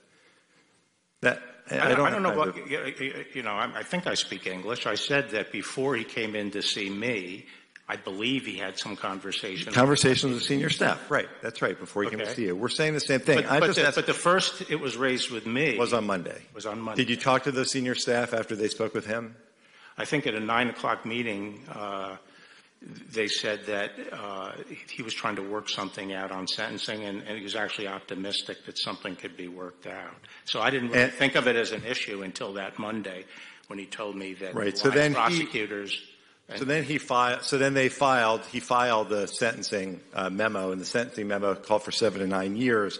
It's the policy of the U.S. Attorney's Office to suggest a specific guideline range, which they did, and then you overruled the line prosecutors. They asked for a lower sentence, and you gave some reasons. You talked about health. Health is to be considered only for an extraordinary physical impairment. Did that apply to Roger Stone, Mr. Attorney General? That's what the guidelines said. Actually, I can't. I can't reveal all the information. I'm not asking what his health was, but did that apply? No. Okay. And did what apply? His health.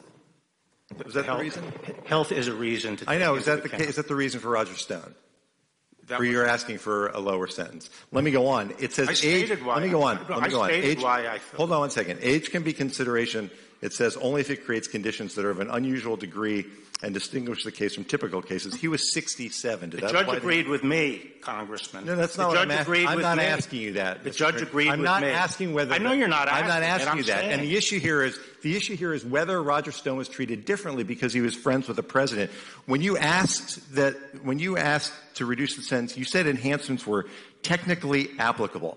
Mr. Attorney General, can you think of any other cases where the defendant threatened to kill a witness, threatened a judge, lied to a judge, where the Department of Justice claimed that those were mere technicalities? Can you think of even one? The judge agreed with our analysis. Can you think of even one? I'm not asking about the judge. I'm asking about what you did to reduce the sentence of Roger Stone. Yes. Can you think, Mr. Attorney General, He threatened the life of a witness. And the witness and said you he view didn't that feel as threatened. a technicality, Mr. Attorney General. Is there another time Can I answer when the that has question? happened? Can I have just a few seconds to answer Sure. the question? I'm asking if there's Okay. another time in this all case, the time of the Justice the Department. the judge agreed You with won't our answer my question, The Mr. judge Attorney agreed General, with and our- it's unfortunate. And the appearance is that, as you said earlier, this is exactly what you want. The essence of rule of law is that we have one rule for everybody, and we don't in this case because he's a friend of the president's. I yield back. Gentleman yields back, Ms. Roby. Mr. Attorney General, thank you so much for being here with us today. I'm a member of both this committee as well as the Appropriations Committee, and I've been able to see firsthand both the funding and the operation of the department. Additionally, before I was elected to Congress, I served on the City Council in my hometown of Montgomery, Alabama. And I've witnessed the importance and the value of various Justice Department grant programs and the resources to state and local governments. For example, the Alabama Fusion Center, which is designed to combine information between federal, state, and local government, private sector entities, and the intelligence community, has been a recipient of these federal grants. And the Alabama Fusion Center is also responsible for the Alabama Center for Missing and Exploited Children, and has done a great job in work in combating child exploitation. Do you believe that Congress is adequately funding programs that provide state and local agencies with the tools that they need to be effective in preventing and pursuing crimes such as child exploitation and human trafficking, particularly over the internet? I think we could always use more resources for that, Congressman. But if I could just have a moment of your time to respond to these questions here on that were being asked about the Roger Stone sentencing.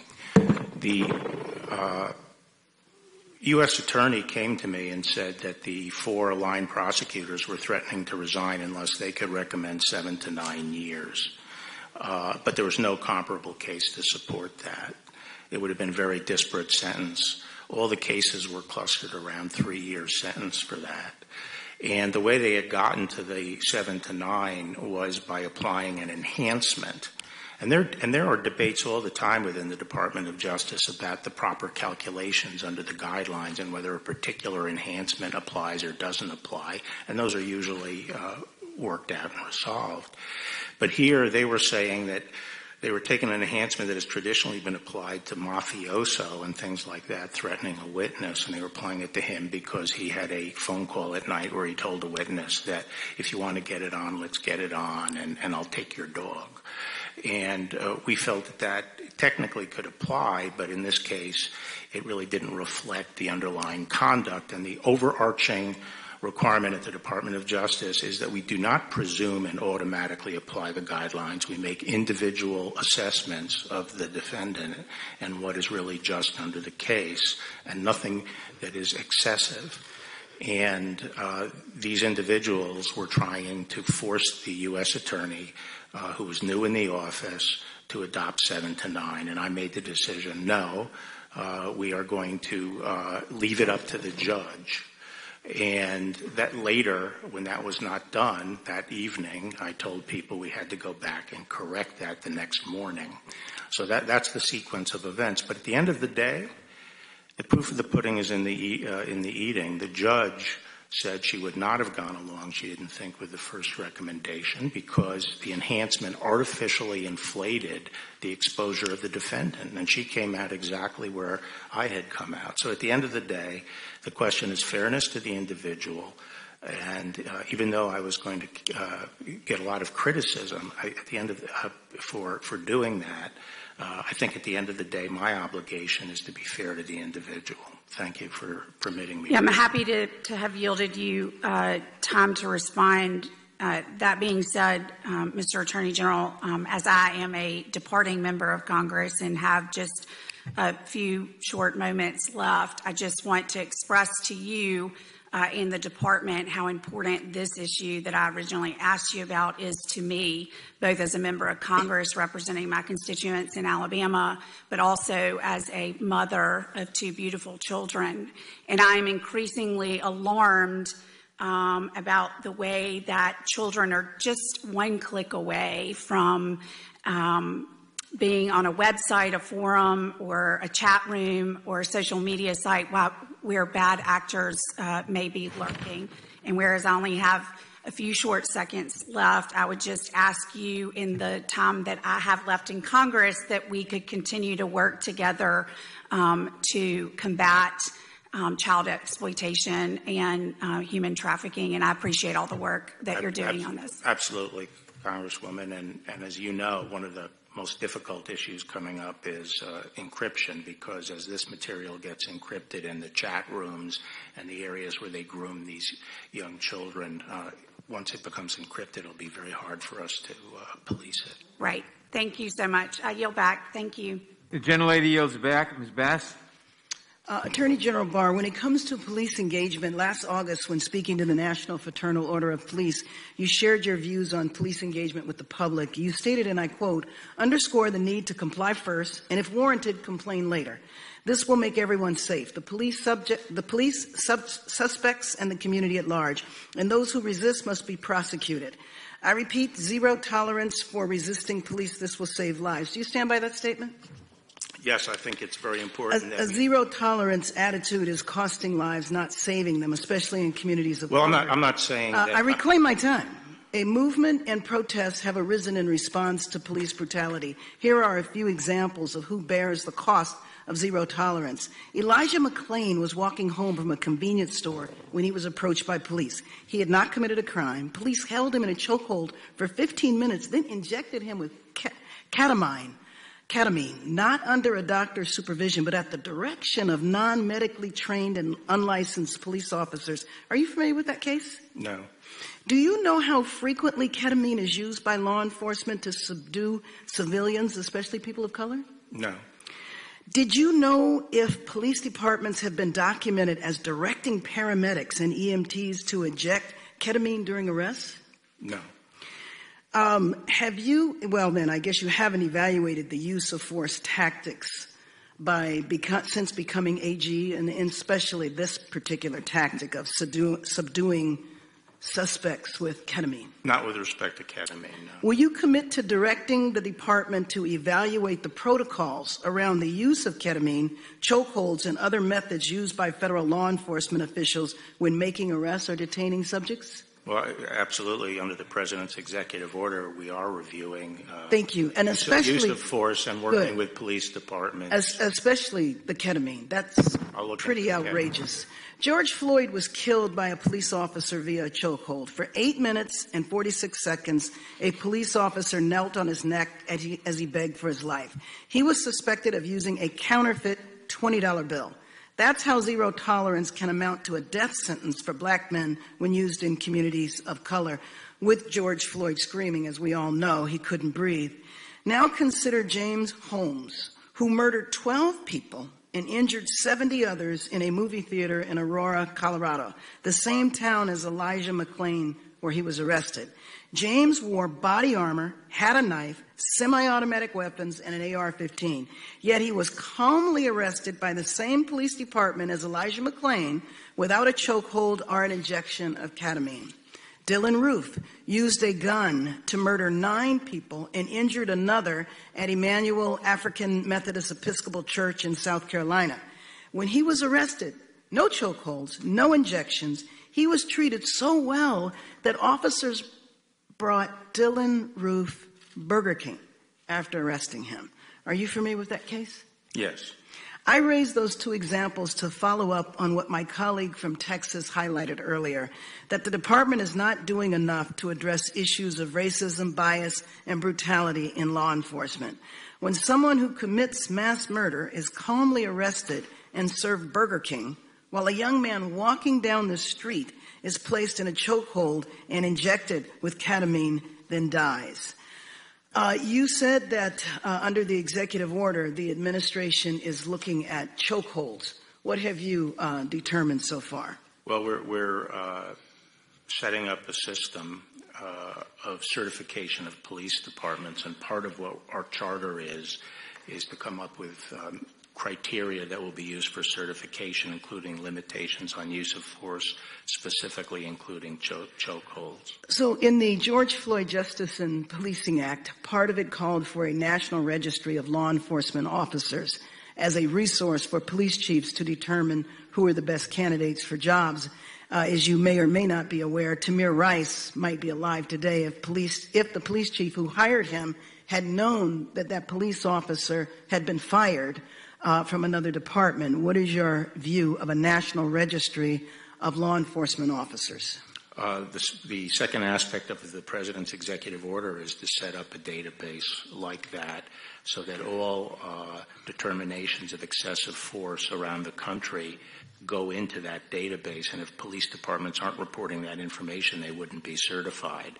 So we do believe in one national point where you can go in and get determinations of excessive force on law enforcement candidates for jobs. Good, thank you. And I do want to comment on part of your opening statement when you were saying that after the Jim Crow period that our justice system was equal.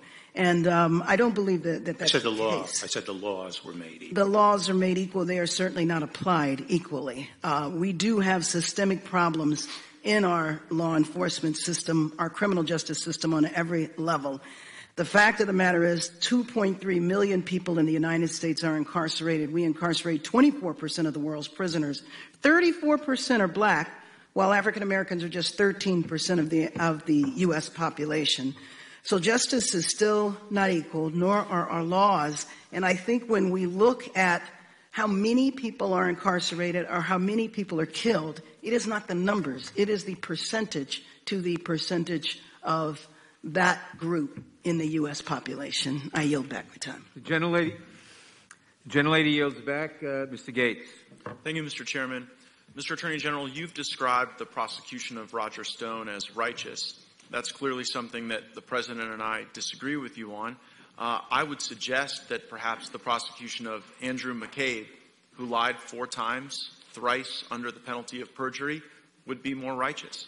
I would suggest to you that uncovering the criminal conspiracy that existed where people in our own government were trying to convince intelligence agents and operatives around the world to destabilize our elections and to discredit our president would perhaps be more righteous. But as we sit here today, I don't think that Mr. Stone or Mr. McCabe or any of those other folks are killing anyone or burning down our buildings. And so I'd like to focus our effort on the most acute need I believe our country has. You've recently said that you believe Antifa to be a terrorist organization. What's your basis for that belief?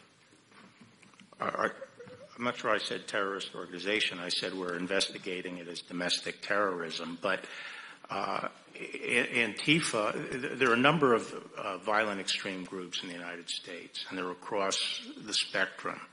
Antifa is heavily represented in the recent riots. That's not to say they're the only group involved.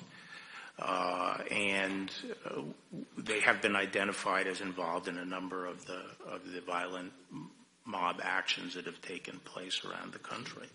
And Mr. Attorney General, I saw the chairman of the Judiciary Committee recently say that Antifa is a myth, that their involvement in this violence isn't something that is real.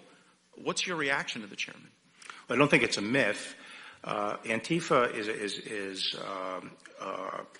can be best thought of, I think, as a umbrella term for what is essentially a movement comprised of loosely organized groups around the country. In some areas of the country, there are a number of groups, and there are sort of centers of activity. The groups, as I say, are loosely organized, but they are definitely organized.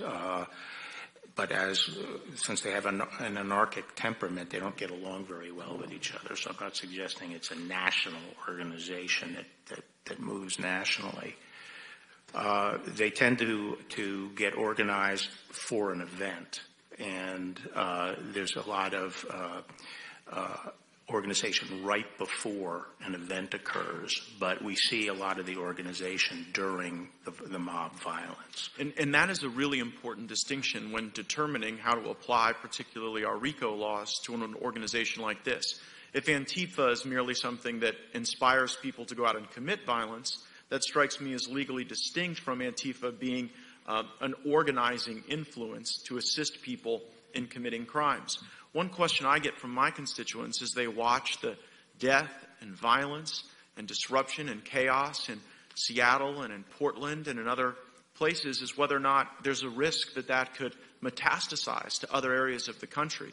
Have you given consideration to the risk that might befall other American communities if the Department of Justice were not to take action to protect and preserve federal property in places like Portland?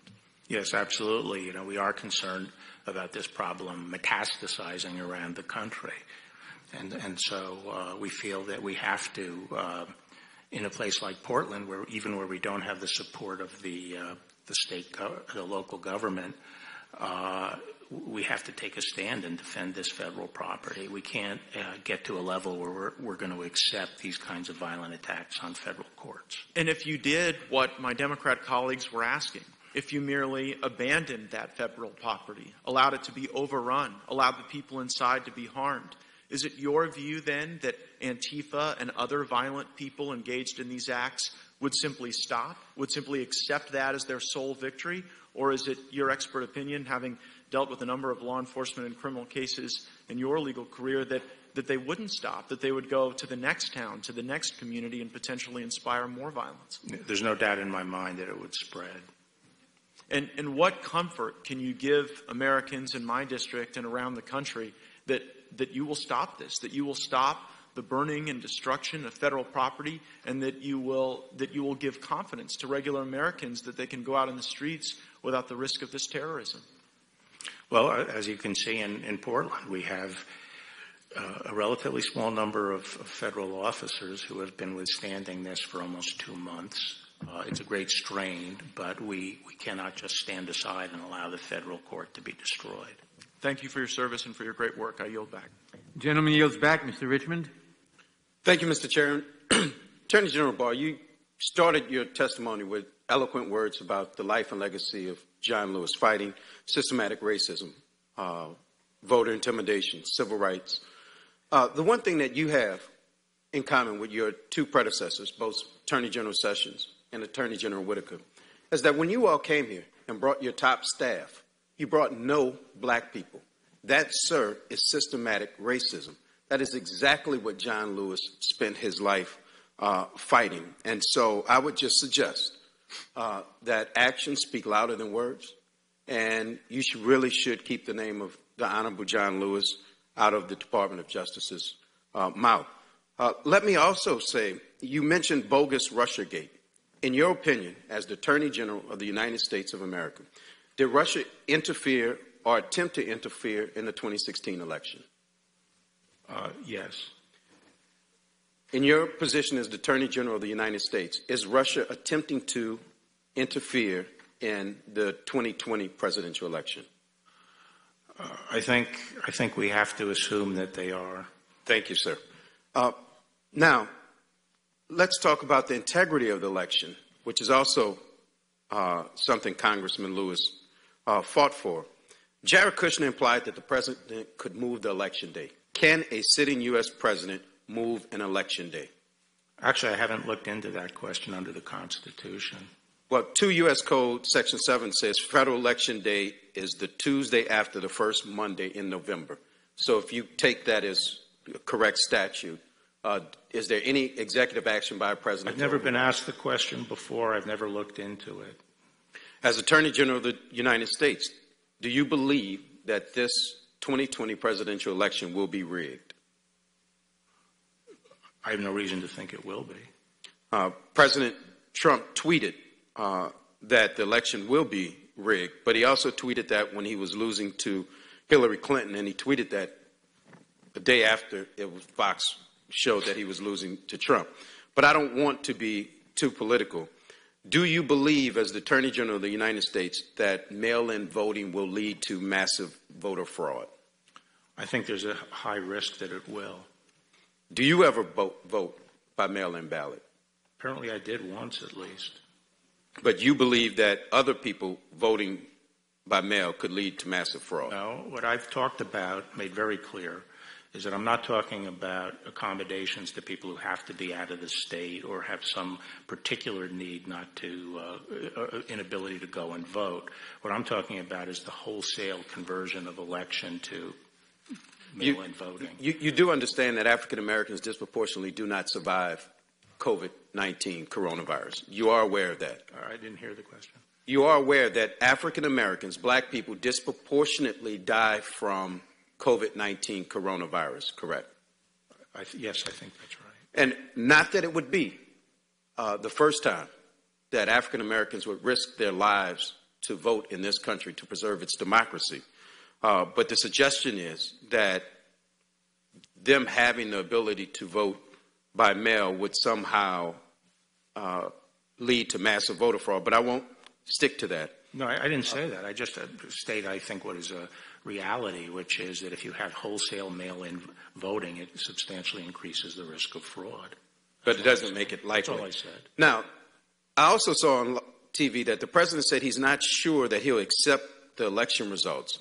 Can a president just protest because he lost an election? Protest in what sense? Well, can he contest an election just because he simply loses? Well, Gore versus Bush v. Gore was. Well, I think that was over a slim voter margin. I'm talking about if it is very clear that the president has lost an election, does he have a remedy to contest the election? Not that I'm aware of. Let me go back to what Representative Bass mentioned. You mentioned the number that there were 8 African Americans killed by the police and 11 white people killed by the police. So far this year. If you use those numbers, that's 85% of that population is white, 15% of that population is black. But if you actually look at the deaths, according to the numbers you just gave, 42% of the deaths are African American and 58% are white. That is a glaring disparity in terms of population, and I just give you those numbers. Well, not necessarily. Because I have to adjust it by the race of the criminal perpetrator. No, I just did that for you. I'm using your numbers, and according to your numbers, African Americans are 4 or 5 times more likely than their percentage of the population to be killed by police than their white counterparts. I just wanted to give you that based on your numbers. Actually, the studies I've seen have suggested 2 things. One, that in fact, police are less likely to shoot at a black suspect, a little bit more likely to shoot at white. However, that police are more inclined to use non-lethal force in a contact with an African American suspect. So those are in terms of the statistics, that's what it looks like to me. Any data that you have that shows that African Americans are less likely to die at the hands of police or be shot or shot at, to me, is a incorrect analysis. But I am interested in seeing it. So if you have it, please see it. I won't call it any names. But if that data exists, I would be more than happy to see it. And since you're sending me that data, can you send me the data of African Americans within the Department of Justice? How many you have in leadership ranks all the way down? Thank you, and I yield back. The gentleman yields back. I would remind Mr. Jordan, Mr. Biggs, and Mr. Johnson to stop violating the rules of the committee, to stop violating the safety of the members of the committee, to stop holding themselves out as not caring by refusing to wear their masks. Is it permissible to drink, sip coffee? It is not permissible. Not to drink. We can't drink coffee in the room. Now. I'm getting ready to ask questions. And I will. Mr. Gates is recognized. No. He went. He went, and that's why I took off my mask, Mr. Chairman. I'm going to go. Okay. Mr. Jordan is recognized. Mr. Attorney General, let's clear up a few things. Judge Berman Jackson agreed with your Stone sentencing recommendation. Is that right? That's right. Yeah, she said, I am concerned 7 to 9 years would be greater than necessary. I agree with the defense and with the government's second memorandum. So it couldn't be more clear they agreed with you. That's right. Lafayette Square. Would St. John's Church be standing today if you had not taken action? Well, I think that was on Sunday. That was on Sunday night, and I think law enforcement did use tear gas. My understanding is that night to clear the way so that the fire trucks could get in to save St. John's Church. The church. That was on Sunday night, though. Understand the time frame, but would it be standing today if there had not been action taken by federal law enforcement and local law enforcement? Right. 38 people unmasked Michael Flynn's name 49 times in a 2-month time frame. 7 people at the Treasury Department unmasked Michael Flynn's name. Is this an issue that Mr. Durham is looking into? I've asked another U.S. attorney to look into the issue of unmasking because of, the high number of unmaskings and some that do not readily appear to have been in the line of normal business. Wait a minute. I want to be clear. So there is another investigation on that issue specifically going on at the Justice Department right now? Yes. Wow, that's great. So Mr. Durham is looking at how the whole Trump-Russia thing started. You have another U.S. attorney. Can you give us that U.S. attorney's name, or is that something you're comfortable doing? Or? John Bash of Texas. John Bash of Texas is looking specifically at the fact. At unmasking. 38 people, 49 times unmasked Michael Flynn's name, and probably other unmaskings that took place in the final days of the Obama-Biden administration. Is that accurate? Actually, a much longer period of time. Even before that? Yes. Thank you, Mr. I appreciate that, and that's information that the committee did not know. Are peaceful protests violent, Mr. Attorney General? No. Do peaceful protests destroy businesses? No. Do peaceful protests injure officers? No. Do peaceful protests attack civilians? No. Do peaceful protests burn down buildings? No. The video we played, it's hard to watch. It's really hard to watch to see that happening in our great country.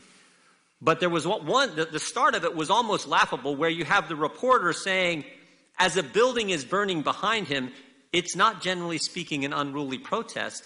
It's mostly just a protest. I mean, it's almost laughable when you have the reporter saying, I guess he's saying it's not a fire, it's just a burning building. I guess he's saying it's a peaceful burning building. A few weeks ago, well, let me ask you this. I want to go right to this.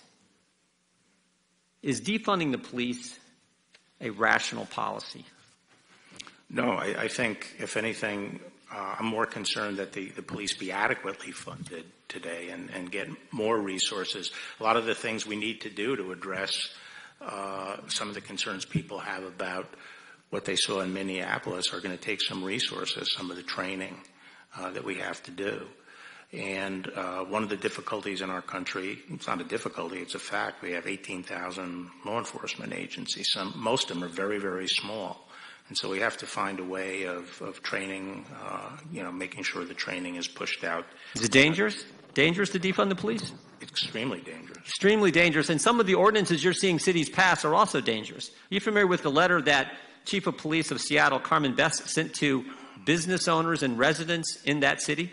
Yes, I am, saying that, she cannot protect, she can't do her job. Her police force cannot do the job because exactly what she said. Gives officers the policy they're trying to pass. Thank goodness the court stopped it. The policy they're trying to pass gives officers no ability, and she emphasized no, not us, not you, Mr. Attorney, not me, gives officers no ability to safely intercede to preserve property in the midst of large, violent crowds.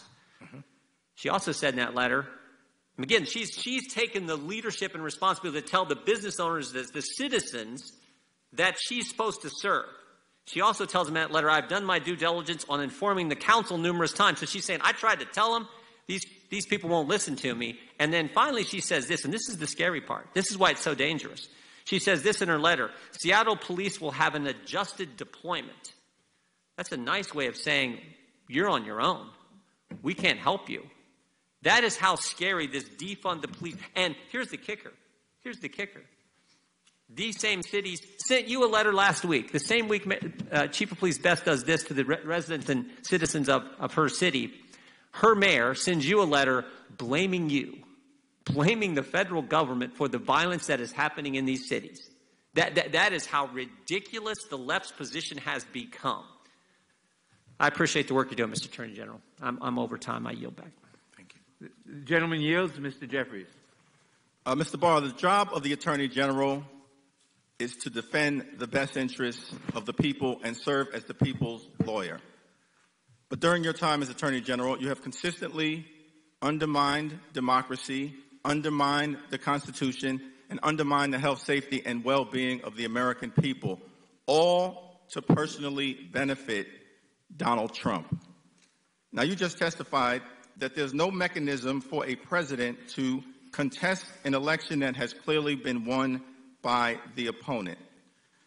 Mr. Attorney General, what will you do if Donald Trump loses the election on November 3rd, but refuses to leave office on January 20th?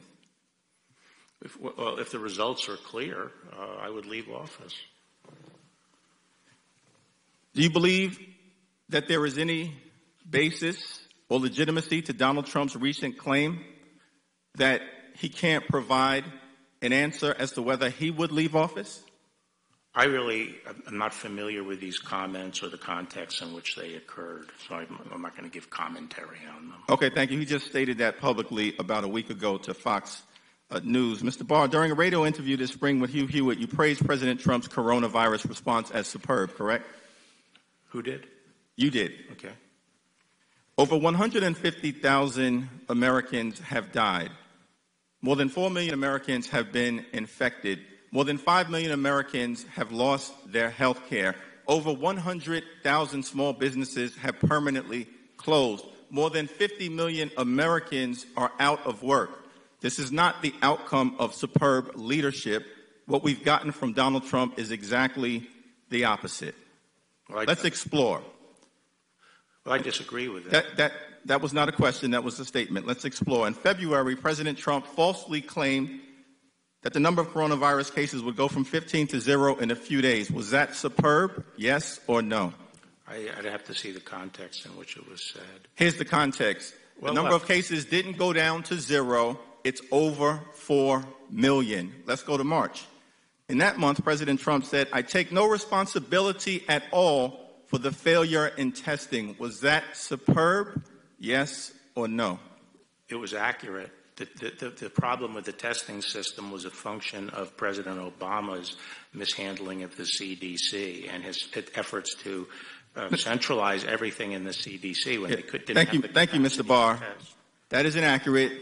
That's a myth. It wasn't until this administration. It wasn't until claiming my time. In April, President Trump irresponsibly suggested that the American people inject themselves with bleach. Was that superb? Yes or no? That's not what I heard. That's exactly what he said.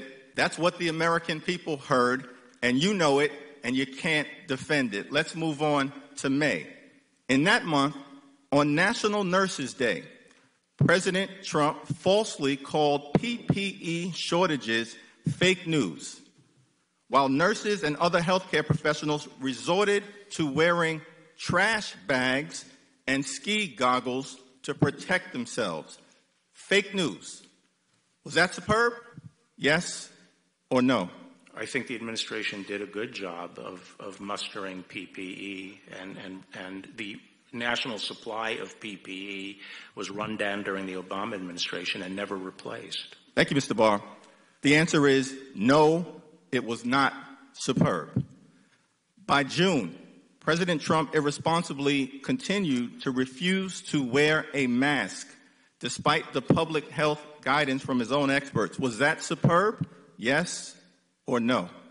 Which guidance? The earlier guidance that the masks wouldn't work? You know exactly the guidance that we're talking about.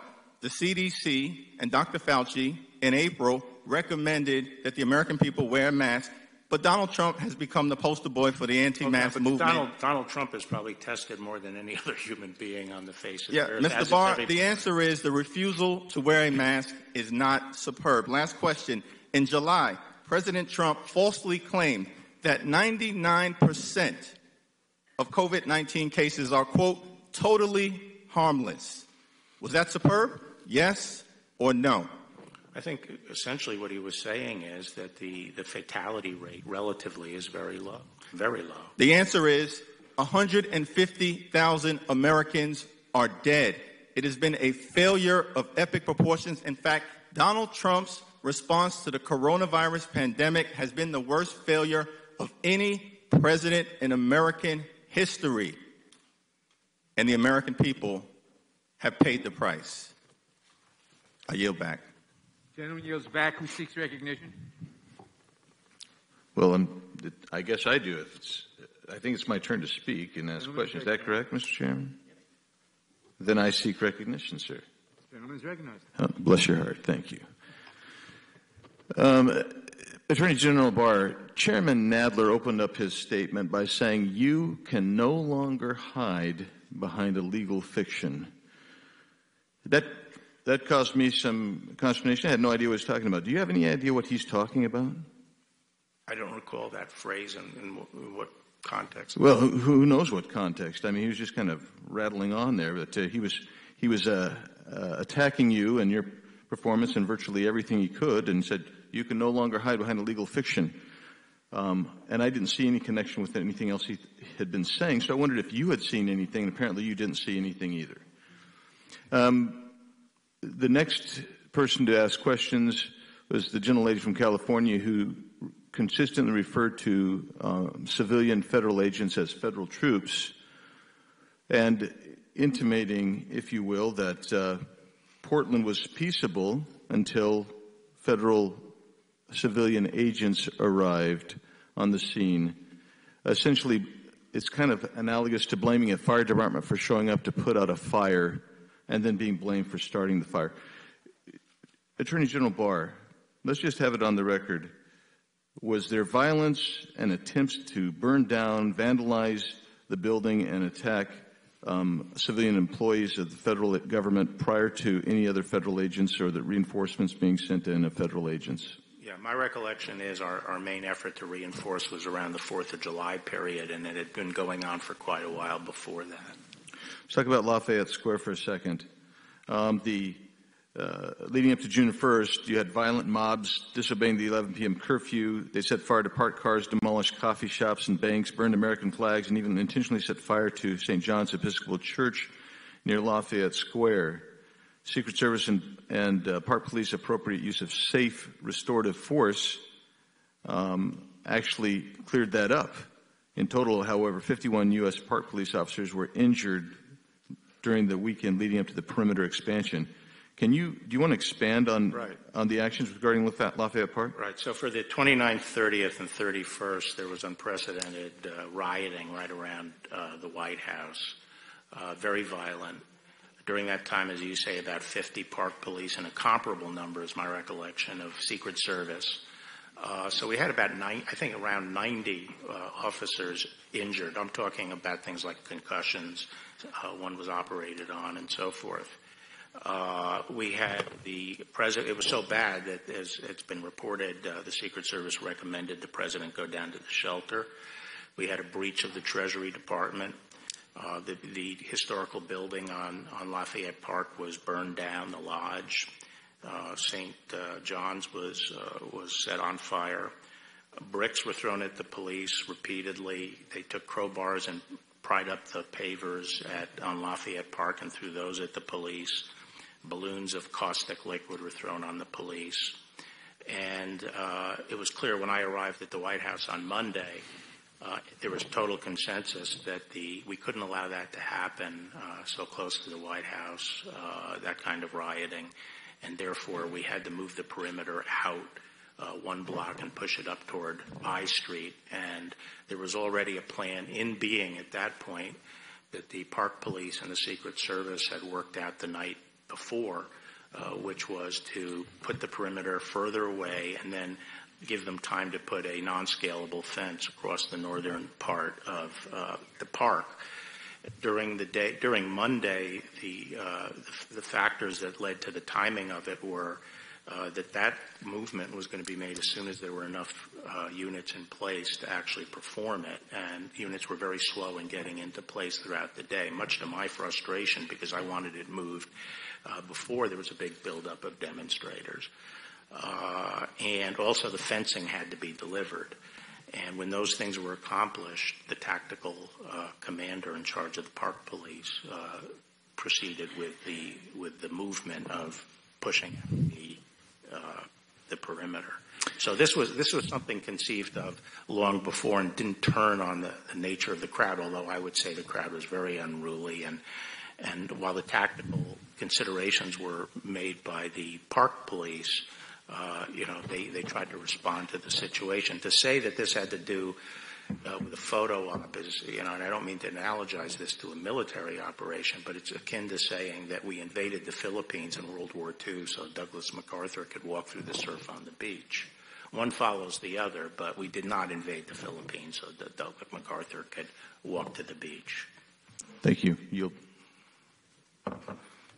Gentleman yields back. Mr. Swalwell. Mr. Barr, have you ever intervened other than to help the President's friend get a reduced prison sentence for any other case where a prosecutor had filed a sentencing recommendation with the court? A sentencing recommendation? Yeah. Have you ever intervened other than that case with the President's friend?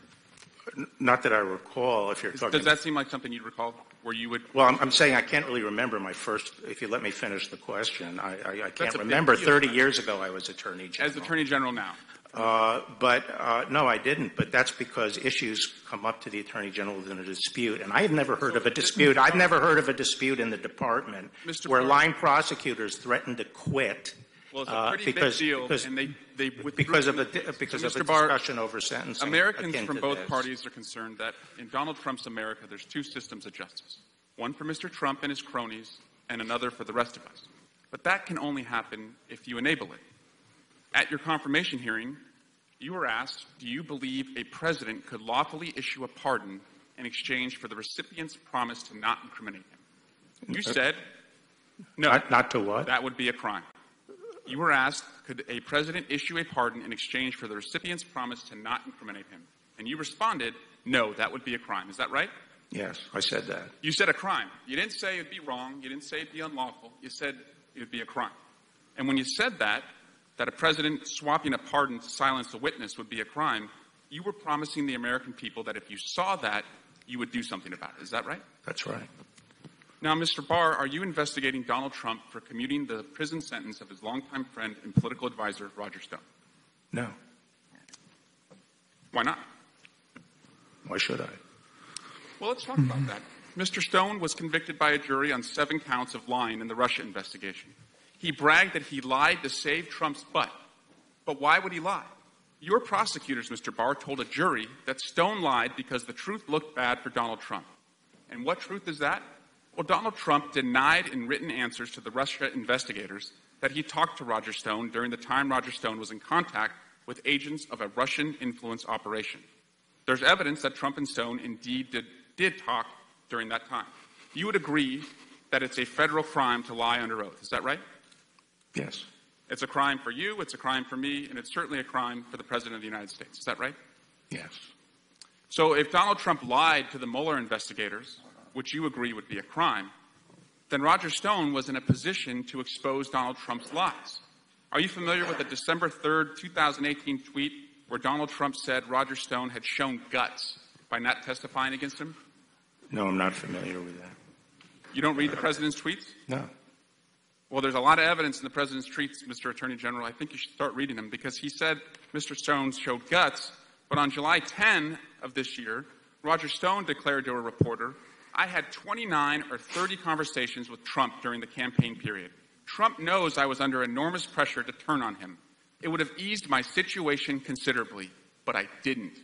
The prosecutors wanted me to play Judas. I refused. Are you familiar with that Stone statement? Actually, I'm not. So how can you sit here and tell us, why should I investigate the President of the United States if you're not even aware of the facts concerning the President using the pardon or commutation power to swap the silence of a witness? Because we require, a reliable predicate before we open a criminal investigation. And I just gave you, sir. I don't consider it. I consider it a very Rube Goldberg theory that you have. Well, it sounds like you're hearing this. And by the way, if I applied this standard, there'd be a lot more people under investigation. Mr. Attorney General, the very same day that Roger Stone said that, Donald Trump. That's one of the no surprise. The true two standards of justice were really during the tail end of the Obama administration. Mr. Attorney General, let's turn to the Michael Cohen case. Are you aware, sir, that Michael Cohen, after being released from prison, was asked to not engage with the media, including to write a book? Were you aware that that was going to be asked of him? Was I aware? Yes. No. Do you know if anyone else in your department was aware? Maybe I should tell you what happened. Why don't you tell us what happened? Okay. He was furloughed from the Bureau of Prisons. No. Why don't you tell us why he was asked? I will tell you.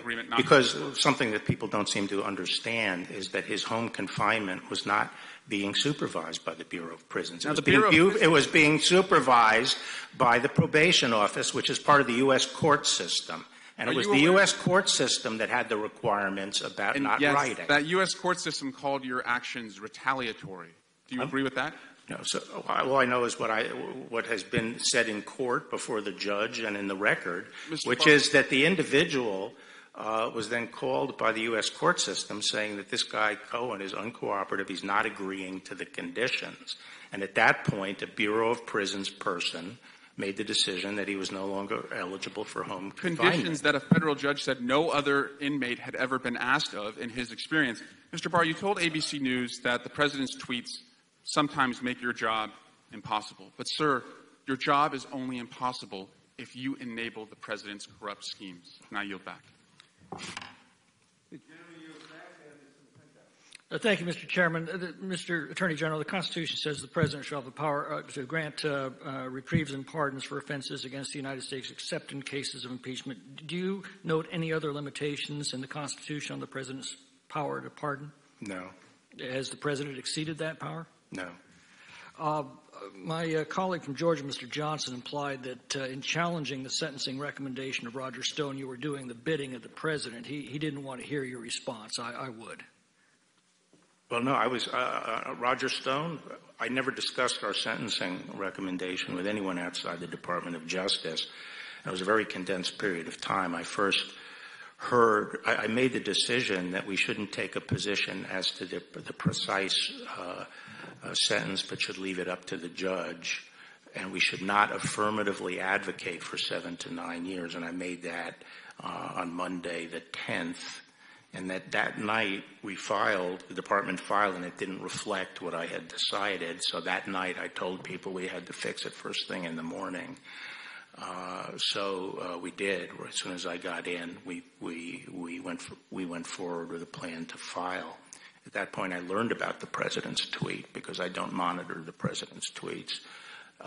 And I hesitated because I knew that I would be attacked for doing it. And people would argue that I did it because of the tweet. But I felt at the end of the day, I really had to go forward with our filing because it was the right thing to do. And I'm glad the judge agreed with it. We're learning more and more about the targeting and prosecution and extortion of Michael Flynn by partisan officials at the FBI. No one has been held accountable for this grotesque abuse of power.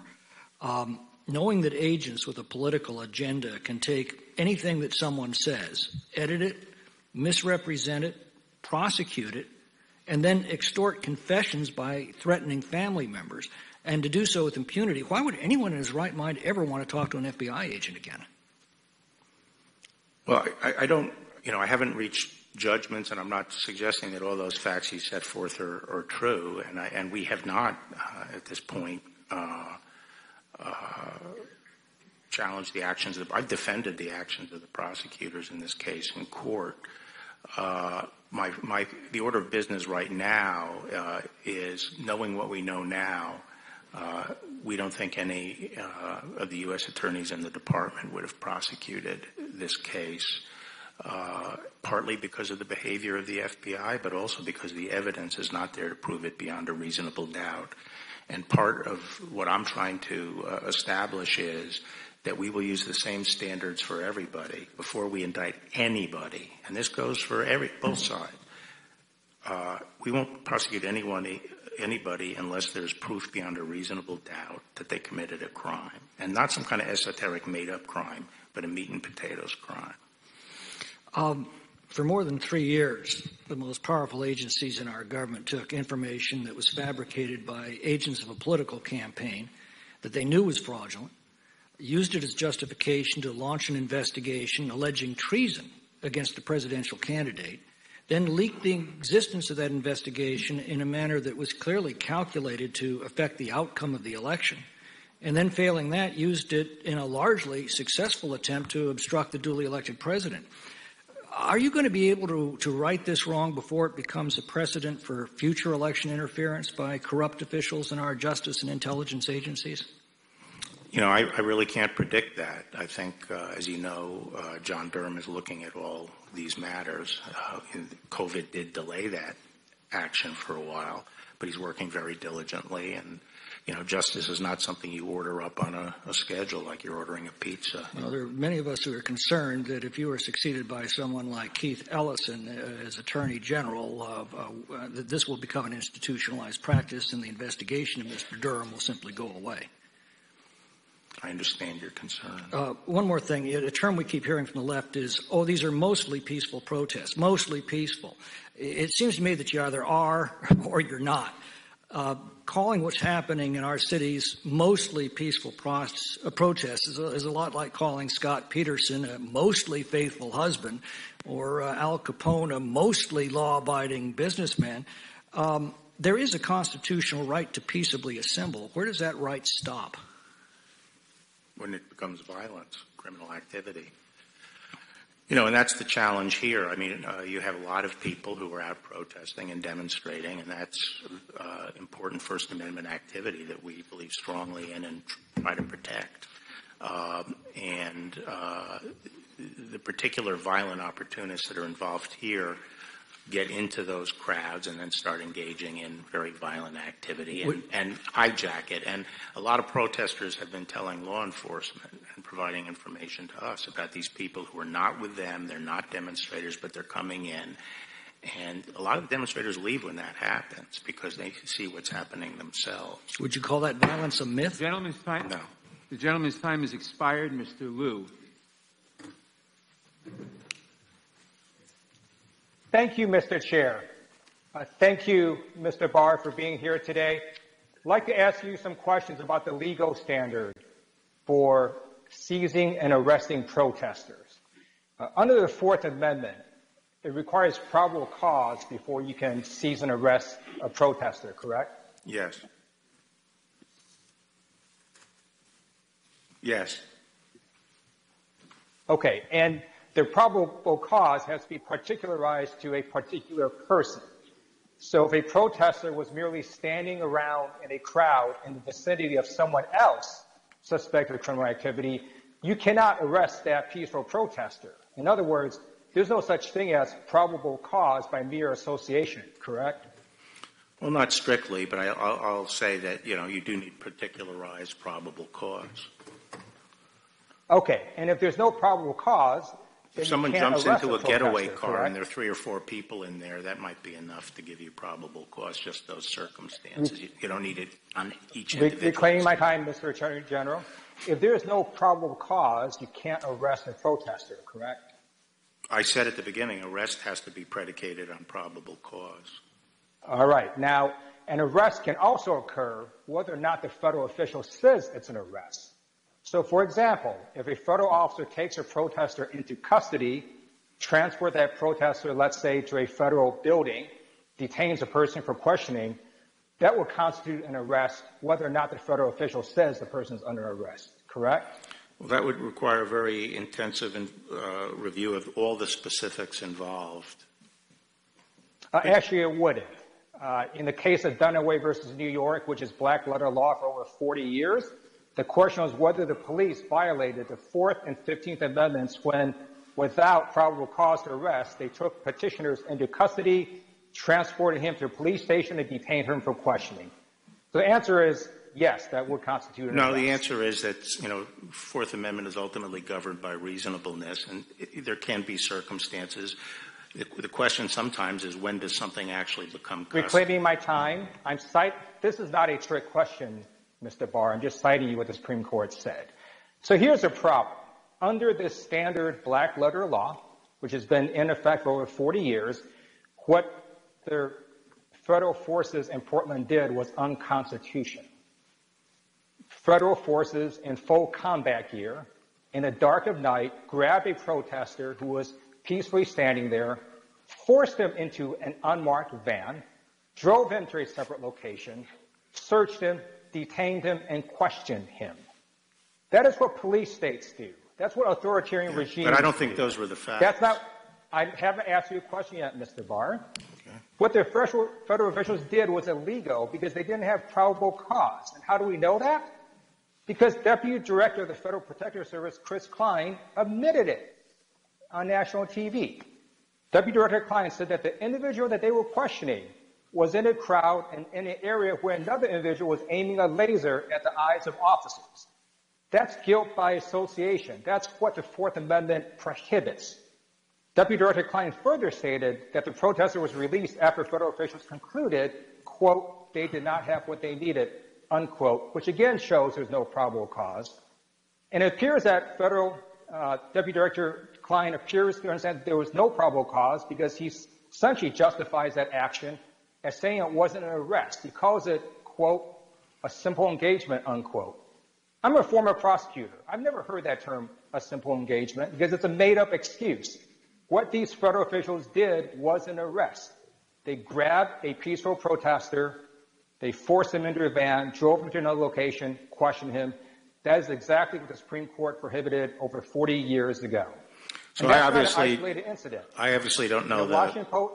I haven't asked you a question yet. In a Washington Post article on July 24th entitled Operation Diligent Valor, federal agents told reporters that there's no basis for these arrests. They said, quote, at times they have grabbed an individual and taken them inside the courthouse for questioning before determining that they had no probable cause to charge him with any crime, unquote. Deputy Director Klein said that they coordinate with the U.S. Attorney's Office on all of these arrests. I urge you to instruct your federal officials to comply with the Constitution, and I ask you to investigate these arrests because many of them are in violation of the Fourth Amendment. We do not live in a police state. We're better than that. I yield back. Gentleman yields back. Ms. Lesko. Thank you, Mr. Chair. Since Representative Liu didn't allow you any time to answer his allegations, would you care to answer any of his allegations? Yes. I mean, obviously, I don't know all the particulars of any individual case out there, but based on my general understanding, what had happened was that when they tried to effectuate arrests of the ringleaders or the people who were engaged in violence or that they saw with lasers and so forth, and they went out, they were immediately swarmed by people in black, and there was a lot of violence, so they couldn't effectuate the arrest. So the modus operandi was changed, and based on specific information as to individuals who were seen doing things and identified, they later tried to pick them up when there was less of a risk of this kind of mob response. The fact that if you have information that someone has a laser and is using it and later pick him up and he doesn't have it, it doesn't mean that there wasn't probable cause. It means he doesn't have the laser. The question is, was it reasonable for you to rely on the information that you had and the identification of that individual? In some cases, it could be a misidentification. In other cases, it could be the person, ditched the laser. So there is a distinction between whether the person ultimately can be shown to have violated the law and whether there was probable cause for the police to make the inquiry and take them and interrogate them or ask them questions at least.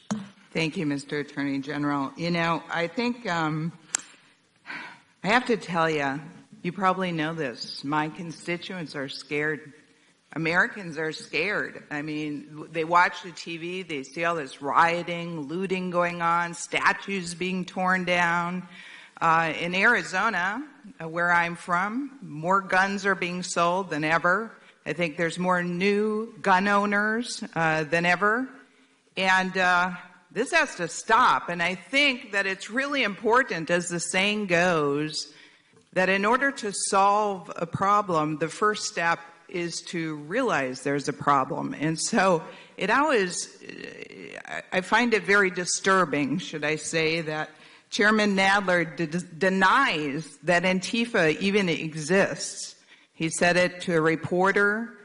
He said on the floor of the United States House of Representatives that it was a fantasy, a made-up fantasy. And then in this very room, just recently, Congresswoman Jayapal, who represents the Seattle area, said when I was talking about the autonomous zone and the takeover, she said, the area is just a few miles from where I sit right now, and there is no takeover. There is no takeover. She also said, lies are being spread by my colleagues in this committee. This area is perfectly peaceful.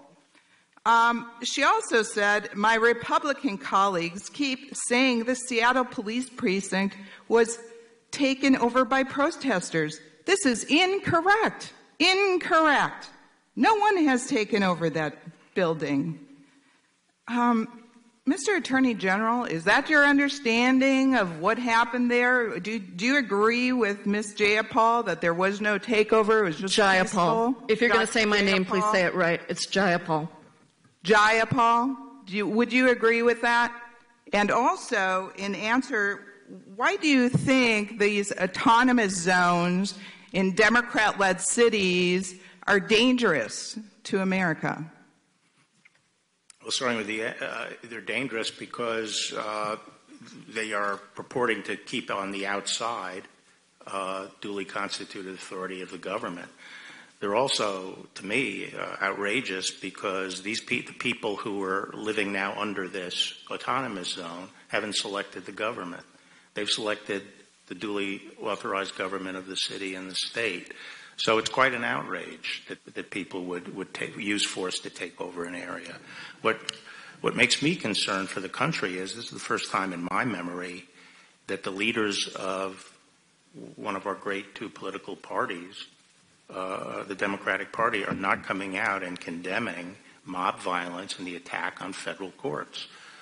Why can't we just say, the violence against federal courts has to stop? Could we hear something like that? Mr. Attorney General, I totally agree. I support what you're doing, and I support what President Trump is doing for law and order in our country, and I yield back. The gentlelady yields back. The committee will stand in recess for 5 minutes. I'll